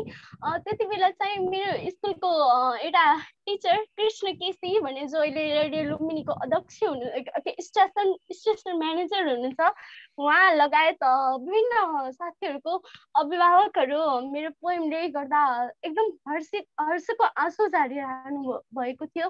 मैले त्यही अनुभव गरेँ म्याम। त्यति बेला चाहिँ एकदम ओभर ताली पनि पर्खिएको थियो र म यति हर्षित थिएँ म्याम। मेरो सीमा नै थिएन। त्यो कम्पिटिसनमा चाहिँ म फर्स्ट भएर म चाहिँ 3टा कपी, एउटा ज्यामिति बक्स र एउटा घडी प्राइज पाएको थिएँ ma'am. Thank you so much Sarita ji for sharing. Okay, अब मैले यही कुरालाई फेरि एकचोटि इङ्ग्लिसमा भनिदिन्छु. So what we learned about the physical rehearsal as well as the visual rehearsal. So whenever you have opportunity to speak, try this, visualize it, be confident. आफूलाई भित्रैदेखि म गएको रियल सिनारियोमा के हुन्छ त्यो त आफूले कन्ट्रोल गर्न नसक्ने कुरालाई छोड्दिउँ. तर आफूले कन्ट्रोल गर्न, यो भिजुअल भनेको त आफूले कन्ट्रोल गर्न सक्ने हो नि हैन. यस्तो भयो भनेर पुरा महसुस गर्नु कि त्यहाँ तपाईले बोलेको कुराहरुमा सबैजना एकदमै खुसी हुनुभयो. तपाईको तयारी त चाहियो, तयारी सँगसँगै तपाईले आफूलाई भित्रैदेखि यसरी तयार गर्नु कि कुनै पनि ठाउँमा तपाई उभिँदाखेरि यो फिलिङ्स, जुन फिलिङ चाहिँ तपाईहरुलाई अहिले आयो नि, जुन एक किसिमको महसुस तपाईहरुले गर्नुभयो नि, त्यो महसुसलाई चाहिँ केही सेकेन्डको लागि भए पनि त्यो खुसीको महसुस चाहिँ गर्नु पहिल्यै सुरुमा, जसले गर्दाखेरि त्यो वातावरण जे जस्तै होस् न, तपाई त्यहाँ गइसकेपछि तपाईलाई थाहा छ you are the best and you are going to do your best भन्ने कुरा चाहिँ तपाईहरुलाई थाहा हुन्छ. आज हामीहरु जम्मा 5वटा पोइन्टसम्म मात्रै गर्छौं, बाँकी हामी भोलि गरौँला. हिजो हामीले के कुरा गरेका थियौं भन्दाखेरि we will be introducing ourselves. हामीले चाहिँ इङ्ग्लिसमा हामीले एकअर्काको आफ्नो इन्ट्रोडक्सन आफ्नो टिम मेम्बर्सहरूलाई चाहिँ सेयर गर्ने भन्ने कुरा हिजो हामीले गरेका थियौं. सो रुल्स म तपाईहरुलाई भन्छु. मलाई कम्तीमा पनि 5 जना टिम लिडर अहिले चाहिन्छ. को 5 जना टिम लिडर बन्नको लागि चाहिँ तपाईले के गर्नुपर्छ भनेर पनि म भन्छु. तपाईले समयको सूचक राख्नुपर्ने हुन्छ एकजना व्यक्तिलाई, किनकि प्रत्येक ग्रुपमा 8 जना हामी राख्छौं. मैले यहाँ 40 जना देखिराखेको छु भनेपछि कुनैमा 7 जना होला, कुनैमा 6 जना होला, कुनैमा 8 जना पनि होला है त. कम्तीमा पनि 6 देखि 8 जनाको टिम हुन्छ. त्यो टिममा तपाईहरु गइसकेपछि प्रत्येक व्यक्तिले आफ्नो इन्ट्रोडक्सन दिनुपर्छ इङ्ग्लिसमा. मिलोस् नमिलोस् जे जस्तै भए पनि बरु अलिअलि नेपाली मिक्स गर्ने, तर यसपालि चाहिँ हामी सानो ग्रुपमा गर्ने भएको कारणले गर्दाखेरि चाहिँ म्याक्सिमम इङ्ग्लिसै युज गर्ने. इङ्ग्लिस वर्ड्सहरु, इङ्ग्लिस सेन्टेन्सहरुमा आफूले आफूलाई इन्ट्रोड्युस गर्ने. इन्ट्रोड्युस गर्दै गर्ने क्रममा जो हाम्रो टिम लिड भनेर हामी अहिले छुट्याउँछौं, उहाँले चाहिँ ठ्याक्क 1.5 मिनेट हुँदाखेरि 1.5 मिनेट भयो भनेर भन्ने के गर्ने, एउटा केही आवाज अगाडि नै तपाईहरु गर्नुस्. जस्तै गरेर टिङ एउटा बजाउन सक्नुहुन्छ या मोबाइलमै गर्न सक्नुहुन्छ हैन. केही 1.5 मिनेट भएपछि टिङ गरेर एकचोटी थाहा दिनु र ठ्याक्क 2 मिनेट पछि त्यो साथीलाई बोल्न नदिने. 2 मिनेट पछि तपाईको समय सक्यो भनेर भन्ने है. सबैजनाले तयारी गर्नु नै भएको छ भन्ने मलाई विश्वास छ. र मलाई अब भन्नुस् 5 जना टिम लिडर को 5 जना टिम बन्न चाहनुहुन्छ ठ्याक्क अनम्युट गर्नु त, अनि म त्यही 5 जना राख्छु. सरिता जी अनम्युटै हुनुहुन्छ. सरिता जी तपाईलाई एकजना टिम लिड बनाउने हो मैले. म्याम मैले चाहिँ के अरे म टिम लिडर बन्छु भनेर चाहिँ होइन होइन मभन्दा पनि अरू साथीहरू नै बन्दा हुन्छ। मैले चाहिँ के भन्न खोजेको चाहिँ कि बजाउने सम्भव नभएको भए अर्थात् के हेलो भनेर अथवा के आवाज नै निकाले पनि हुन्छ। ल हेलो नै भन्नु हुन्छ ल हेलो मात्र भनिदिनु है, तर धेरै लामो नभए हेलो मात्र भनेर भन्नु। त्यो भनेको चाहिँ भन्दा पनि हुन्छ नि, झन् राम्रो सुनिन्छ। होइन टाइम अफ ठ्याक्क 2 बज्दाखेरि टाइम के 2 बज्दाखेरि 2 मिनट हुँदा टाइम अफ भन्नु, तर 1.5 मिनट हुँदा कसरी सूचना दिने ल मलाई सजेस्ट गर्नु त तपाईहरुले नै। हेलो भन्ने के ल अग्रीड है त म्याम वार्निङ बेल हैन त्यो वार्निङ भनिदिँदा हुन्छ नि जनाउ अगाडि। ल वार्निङ भन्ने त कस्तो वार्निङ भन्ने अनि बिचमा मिल्दैन होला। ल हेलो नै भनौँ ल हेलो नै ठिक हुन्छ होला। ल सिम्पल है त सिम्पल के गरौँ ठ्याक्क 1.5 मिनट हुँदा हेलो भनौँ अनि त्यसपछि 2 मिनट हुँदा टाइम अप भनौँ डन। अब त्यसपछि मलाई पाँचजना को हुनुहुन्छ ल पाँचजना कसको नाम लिउँ। समीक्षाजीले अनम्युट गर्नु भएको छ, म समीक्षाजी एकजना ठिक छ समीक्षाजी यो fine right. Thank you so much Samiksha G is fine. अरू को साथीहरू हुनुहुन्छ ल भन्दै जानु। म छु म्याम। ओके सावित्री भण्डारी जी सेकेन्ड टिम लिडर। अरू अरू अरू अरू अरू साथी छिटो छिटो छिटो टाइम हामी फेरि 1 मा ठ्याक्कै सक्नुपर्छ।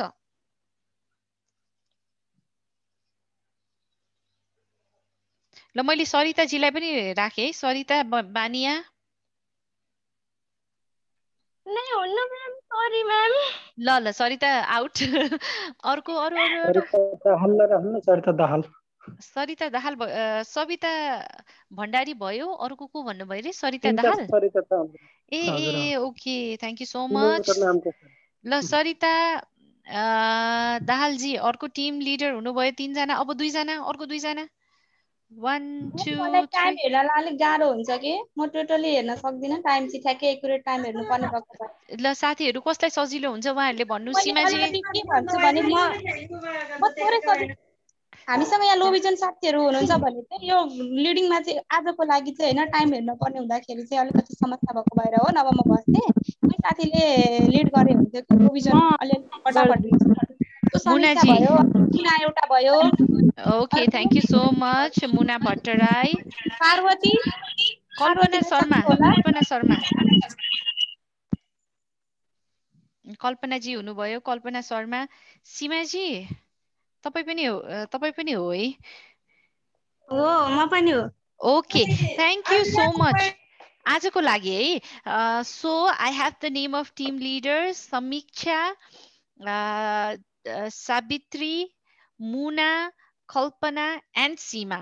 So I am going to विश्वजी तपाईँ हुनुहुन्छ म्याम। मलाई यसो हेल्प गर्नुहुन्छ यो टिमलाई 5वटा ग्रुप बनाउनको लागि। एकचोटि 5वटामा ब्रेकडाउन गरिहाल्छु अनि त्यसपछि टिम लिडलाई चाहिँ सरसट छुटाइदिउँ ल। हो द्याट विल बी इजियर यस। ल म त्यसो भए म गर्दिनँ है त्यताबाट। ब्रेकआउट रुम म ओपन गर्दैछु है त सबैलाई। हस् तपाईहरुलाई चाहिँ म ब्रेकआउट रुमको कन्सेप्ट प्राय धेरैलाई थाहा छ होला। यदि थाहा छैन भने ब्रेकआउट रुम भनेर त्यहाँनिर रिक्वेस्ट आइसकेपछि यसमा मलाई विश्वजीले नै हेल्प गर्नुपर्छ होला। साथीहरूलाई कसरी ब्रेकआउट रुममा उहाँहरूले गर्नु त गरिराख्नु भएको छ ब्रेकआउट होला। रुममा हजुरले एक्सेप्ट मात्र गर्ने हो हैन। यसमा अहिले मैले बनाएको ब्रेकआउट रुममा चाहिँ पहिलो रुममा मसँग ग्यालेक्सी A1 झुमाजी अनि चन्दा खतिवडाजी सबिना बरालजी सावित्री राणा सीमा स्मारिका पोखरेल र सुनिता नेपाली। यसमा ऊ पर्नुभयो कि नै हाम्रो कोही पर्नुभयो सीमा पर्नुभयो गुड सीमा पर्नुभयो। रुम 2 मा हुनुहुन्छ ललिता रोकाया मिना थेबे मोनिका प्रमिता रिता सम्झना बडवाल अनि सपना चौधरी र उत्तमजी। उत्तमजीलाई काउन्ट नगरे हुन्छ। उत्तमजीलाई काउन्ट नगरौँ अनि त्यहाँनिर समीक्षा राख्दिनु। ग्रुप 2 मा समीक्षा लिड। समीक्षा ग्रुप 1 मा सीमा लिड ग्रुप 2 मा समीक्षा लिड। ल ग्रुप 2 मा समीक्षा जानुभयो। अनि त्यसपछि रुम 3 मा अजिता अन्जु कुसुम मनिषा मुना निरुता शिल्पा। मुना आयो हैन यसमा मुना गुड 3। अनि रुम 4 मा विनिता अनि भान रूपन्देही यो टिकारामजी उहाँलाई नगरौँ कल्पना त्यसपछि सविता सरिता बानिया सरिता अनि सोनु। यसमा दुईटा सरिता आयो। दुईटा यसमा अब तपाईसँग अर्को दुईटा टिम लिड भनेको कल्पना र सावित्री। सावित्री चौधरी हो होइन सरिता? सावित्री भण्डारी। सावित्री भण्डारी ठ्याक्क अर्को टिममा हुनुहुन्छ। ल ठिक छ, ल त्यसो भए ल दुईजनालाई स्विच गरिदिनु। दुईजनालाई स्विच भन्नाले होइन, यो फोन नम्बरमा हुनुहुन्छ नि त। फोन नम्बरमा को हुनुभयो लिड? सरिताजी होइन, सरिता भण्डारी। यस, ओके सरिता भण्डारी। ओके, अनि 5 मा कल्पना शर्मा। सरिता भण्डारी कहाँ जानुभयो खोइ, भक्नु ल। सरिता होइन, सावित्री भण्डारी। सरी सावित्री भण्डारी।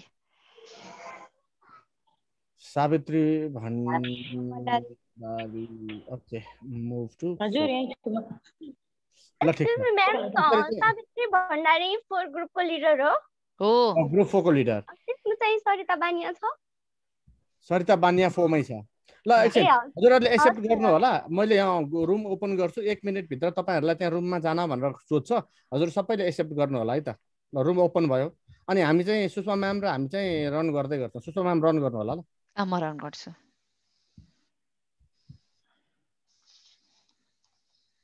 हामी कति पछि रिजोइन गर्छौँ?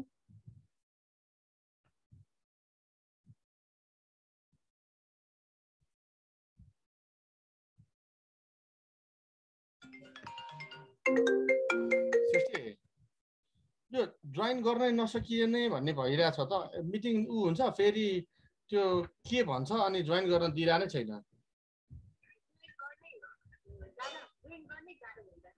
नै भन्नु मतलब जोइन हुन्छ होइन, अनि लिभ मिटिङ भनेर देखाउँछ, अनि टेलिकास्ट कि केमा जानु भनेर भनिरहेको हुन्छ कि। Okay okay good. त्यही गर्दैछु म।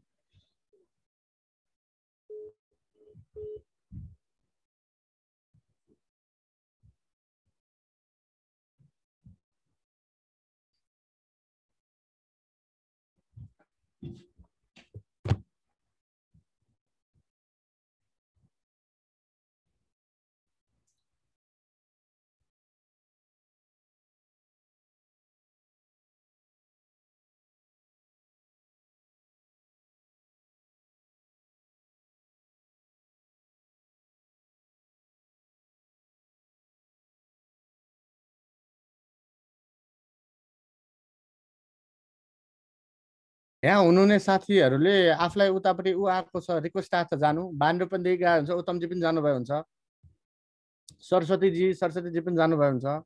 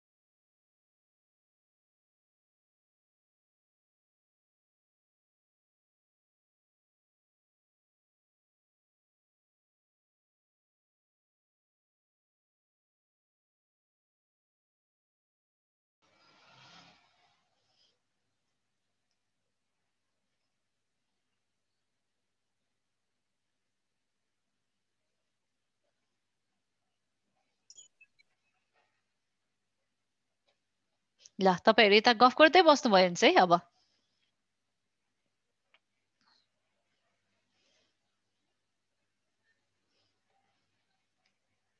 हामी त थोरै जम्मा 4 जना रहिछौँ के त्यही भएर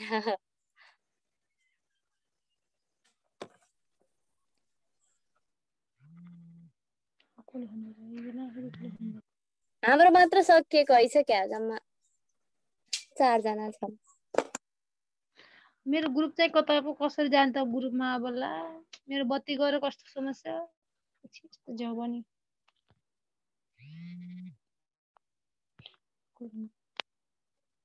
म जान्दिनँ कसरी जान्छ ग्रुपमा मेरो ग्रुप कता गयो गराइदिन्छ कसरी भिडियो अफ छ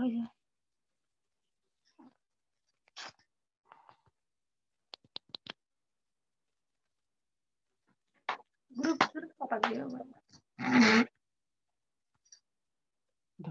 के छैन हाम्रो ग्रुप सकियो के हामी यतापट्टि आयौँ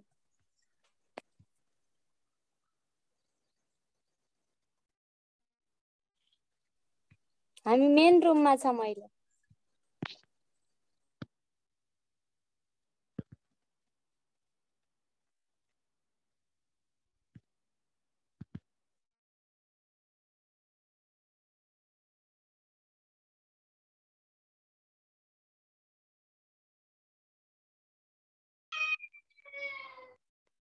हेलो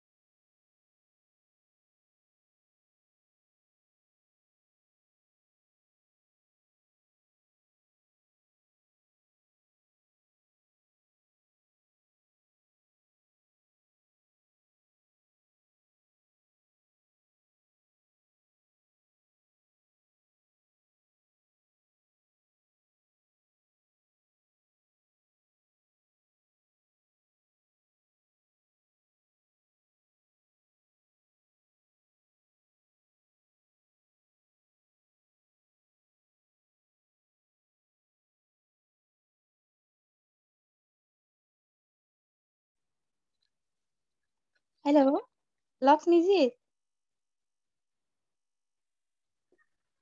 हजुर म त देखेँ यहाँ मेरो के त्यो रुम ब्रेकआउट गर्ने बित्तिकै जुन अर्को रुममा पनि गए साथीहरूको डिस्कस पनि सुने तर मैले के भयो भने म्युट अनम्युटको त्यो केही भेटेन हैन हाम्रो ग्रुपमा भन्नु रे हजुर कस्तो भयो के मेरो हजुर हाम्रो ग्रुपमा हजुर तपाईको ग्रुपमा हो कि होइन म सावित्री भण्डारीको जस्तो लागेको थियो 4 नम्बर हजुर हो के रे तपाईँ फेरि कता यता आउनु भएछ फेरि कहाँबाट आएँ म यहाँ त्यही त होइन म मेरो ग्रुपमा पनि गएर बसेको कि के भयो भने मैले कसैको लिभ एट रुम भन्ने माथि अप्सन थियो त्यहाँ हान्नु उ गर्नुभयो क्या त्यही भएर लिभ रुम होइन जोइनमा गरेँ मैले त जोइनमा गरेको भए त त्यहाँ त जोइनमा गर्दा ओके गरेपछि उता जानु पर्ने के रे हामी त्यहाँ लिभ गरेर खाएको लिभ मैले त लिभ सेभ गरेन कि डाइरेक्ट विश्व सरले त ब्रेकआउट गरेपछि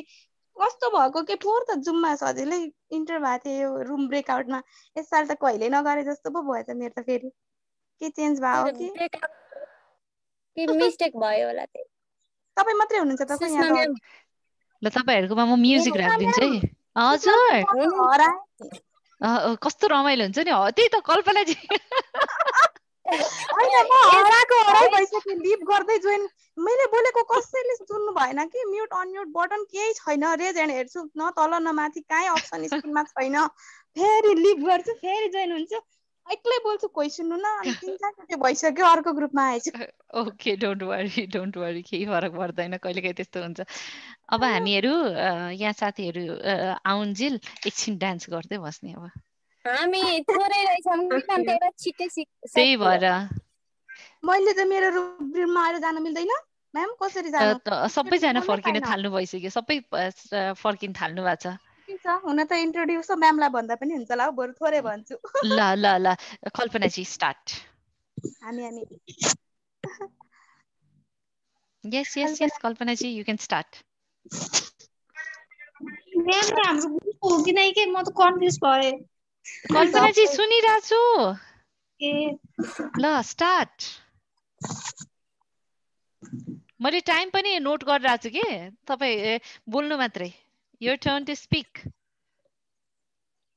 इङ्ग्लिस नलेज त त्यति छैन म्याम केही फरक पर्दैन जानेर त कहाँ सबैजना जानेको भए त आउँदै आउँदैन नि त्यही नजाने त हो नि प्र्याक्टिस गर्नुलाई त हो नि okay let's practice thank you फर्स्टमा त गुड मर्निङ भन्नु पर्यो गुड जे मर्निङ भने यस्तो के जे भने पनि हुन्छ नि यो भन्नु पर्यो नभन्ने चाहिँ जे भन्न मन लाग्छ भन्दै जानेछ okay start Good morning, everyone. Thank you for this opportunity about myself. My name is Kalpana Sharma. I'm from Surkhet. Ani, you are from Surkhet. Where did you study? I study in bachelor first year.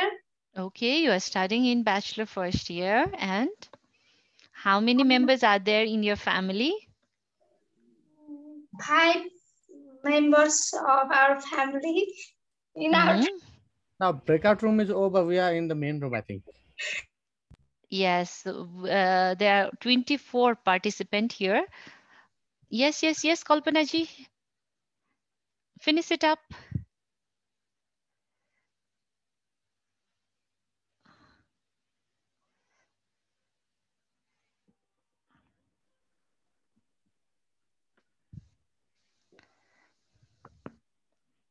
Sakyo la.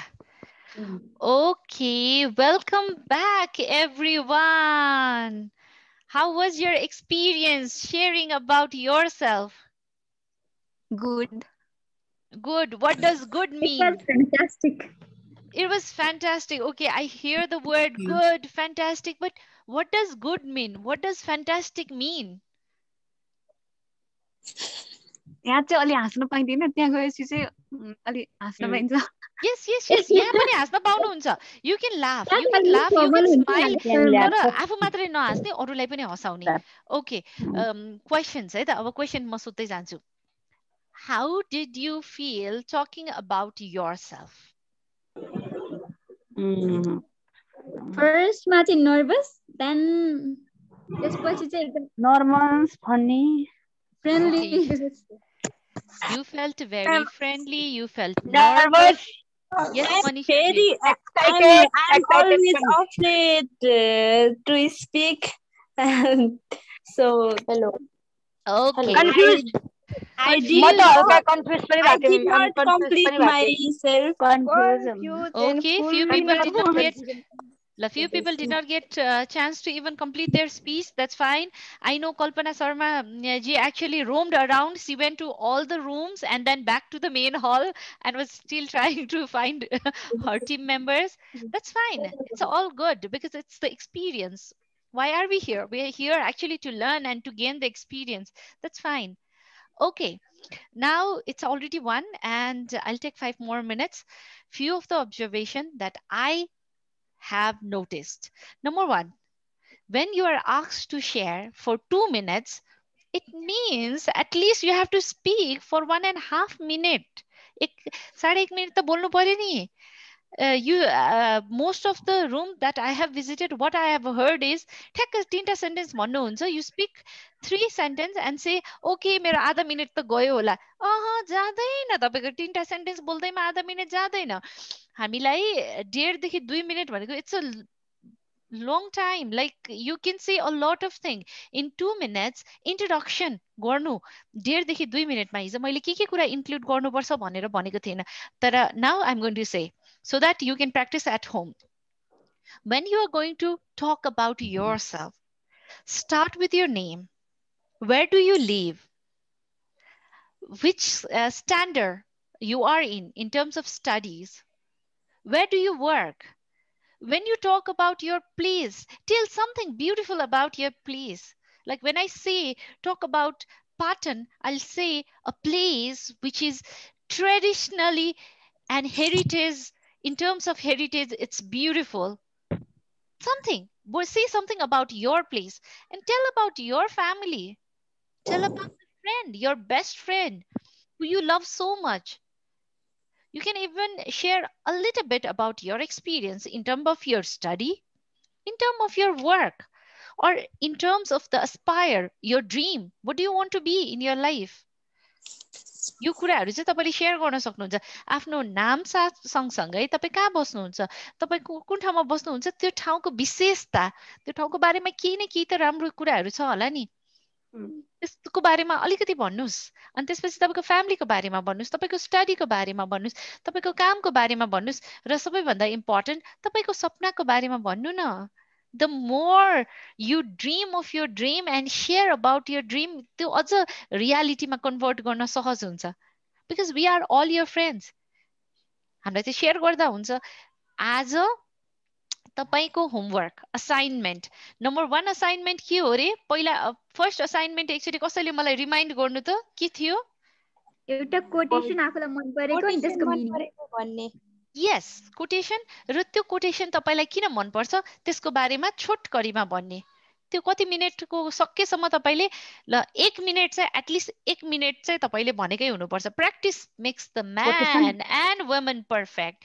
त्यही कारणले गर्दाखेरि you have to practice, there is no other way. भोलि पनि हामी गर्छौँ, तर भोलि हामी के गर्छौँ त कोटेसनको गर्छौँ, र 1-2 जना साथीहरूलाई चाहिँ मैले भोलि पिन पोइन्ट गरेर नै हामी सेसन स्टार्ट गर्नुभन्दा अगाडि ल 1 2 3 4 उहाँलाई यो व्यक्तिले चाहिँ आफ्नो इन्ट्रोडक्सन दिनु भन्छु। तर भोलिको इन्ट्रोडक्सन भनेको चाहिँ एटलिस्ट 1.5 देखि 2 मिनेट हुनै पर्छ।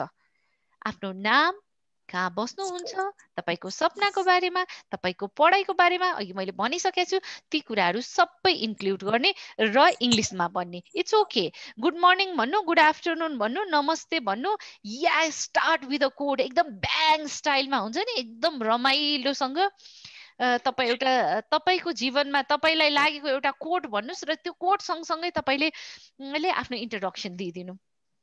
इट्स अप टु यु कसरी क्रिएटिभ हुने। कहिलेकाहीँ हामी के गर्छौँ भने नेपालीमा सोच्छौँ र इङ्ग्लिसमा गर्छौँ। ठिक छ, इट्स ओके, नेपालीमा सोच्नु, तपाईँ नेपालीमा त्यति भन्न सक्नुहुन्छ भने इङ्ग्लिसमा किन भन्न सक्नुहुन्न। अनि सेन्टेन्स केही फरक पर्दैन, ब्रेकआउट भयो पनि आई एम भनेर भन्नुपर्छ भने पनि इट्स ओके, सेन्टेन्स मिल्दैन भने पनि it's okay, grammatical it's error भने पनि it's okay, but you have to speak. भोलि तपाईँको 2टा असाइनमेन्ट। नम्बर 1 असाइनमेन्ट तपाईँलाई मन परेको कोट, सेइङ, भनाइहरू कुनै पनि एउटा राख्ने, र त्यो भनाइ तपाईँलाई किन मनपर्छ त्यसको बारेमा तपाईँले 1 मिनेट बोल्नुपर्छ।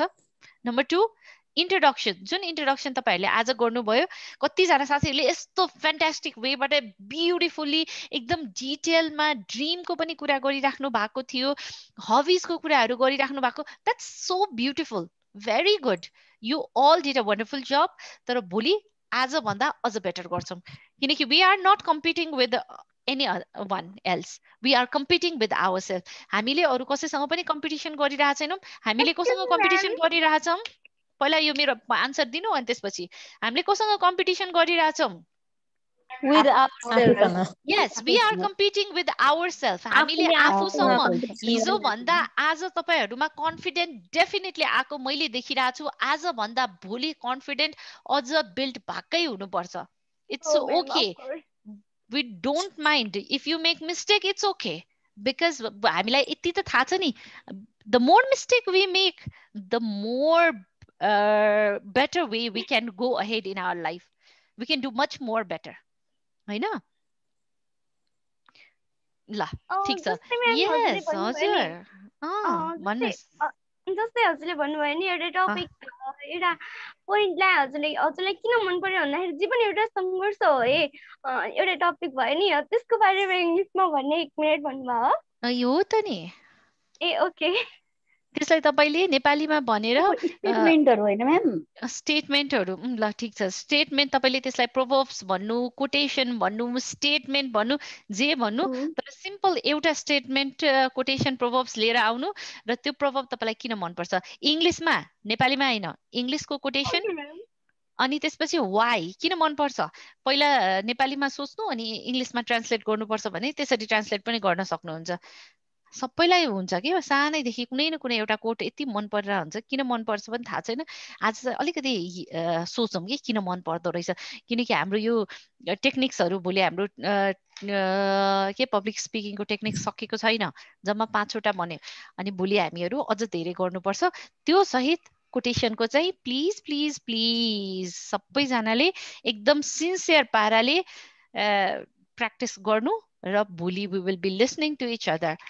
थ्याङ्क यू भनौँ त आजलाई। कसैको म्याम कसैको कोटेसनहरू गर्ने कि त्यो आफैले कोर्डिनेसन बनाउने पर्दैन, अरूको अलरेडी भएको कोटेसनहरू आफैले बनाउन सक्नुहुन्छ भने इट्स ओके, बनाउनुहोस् होइन, तर गाह्रो हुन्छ त्यो त। अलरेडी भएको कोटेसन युज गर्नु न, किन जस्तै अब शुक्राचार्य शास्त्री, यो महात्मा गान्धी यस्तो यस्तोहरू हुन्छ नि होइन, जस्तै अब यस्तोहरू कुनै होइन यो हुन्छ, जसको जे गर्नु भए पनि हुन्छ, जसको लिनु भए पनि हुन्छ, तर इङ्ग्लिसमा हुनु पर्यो। And then you have to tell us minimum 1 minute.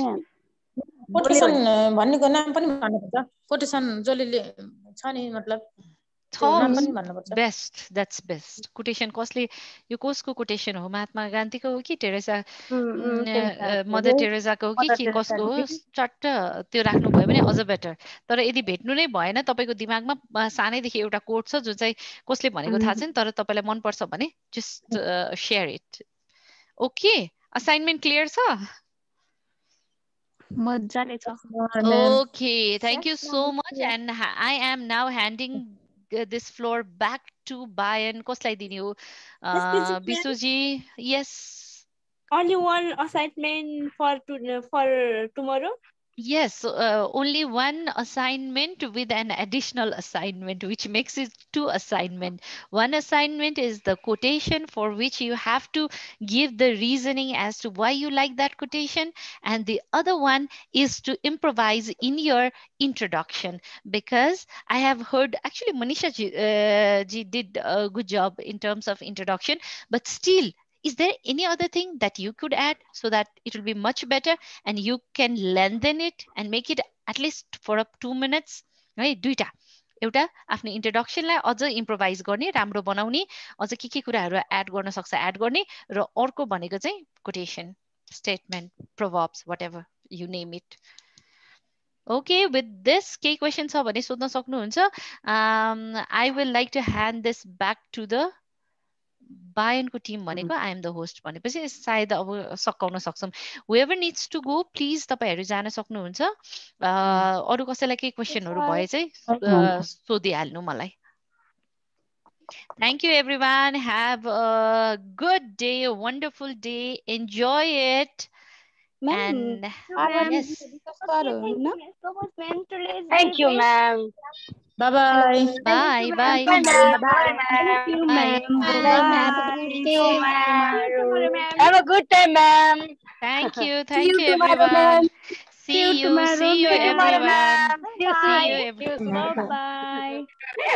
ना भोलि चाहिँ साथीहरु समयमा हामी जोइन गरौँ भनेर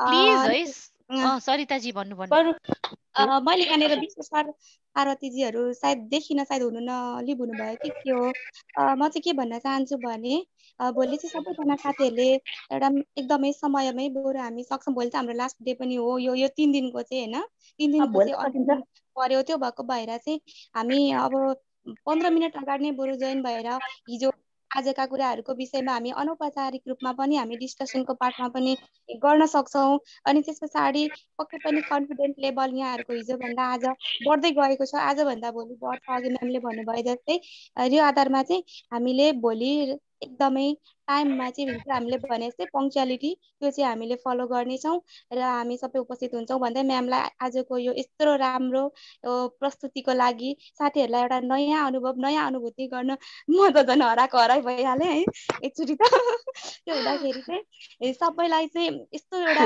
नयाँ अनुभव, नयाँ तरिकाले सबैलाई रोमान्टिक भएर चाहिँ सबैले सिकिरहनु भएको छ। कसैलाई पनि बोरिङ फिल पक्कै पनि मलाई लाग्छ भएको छैन। यसको लागि म्यामलाई धेरै धेरै धेरै धन्यवाद दिन चाहन्छु सिङ्गो बायनको इन्टायर बायनको टिमको तर्फबाट र अरू साथीहरूलाई पनि एक्टिभली पार्टिसिपेट भइदिनु भएकोमा सबैलाई धन्यवाद दिन चाहन्छु। Thank you so much, Sarita ji. Thank you, everyone. Bye Bye bye, all of bye. you. Bye. Bye, ma'am. Have a good time. Bye bye, ma'am. Bye bye. Bye.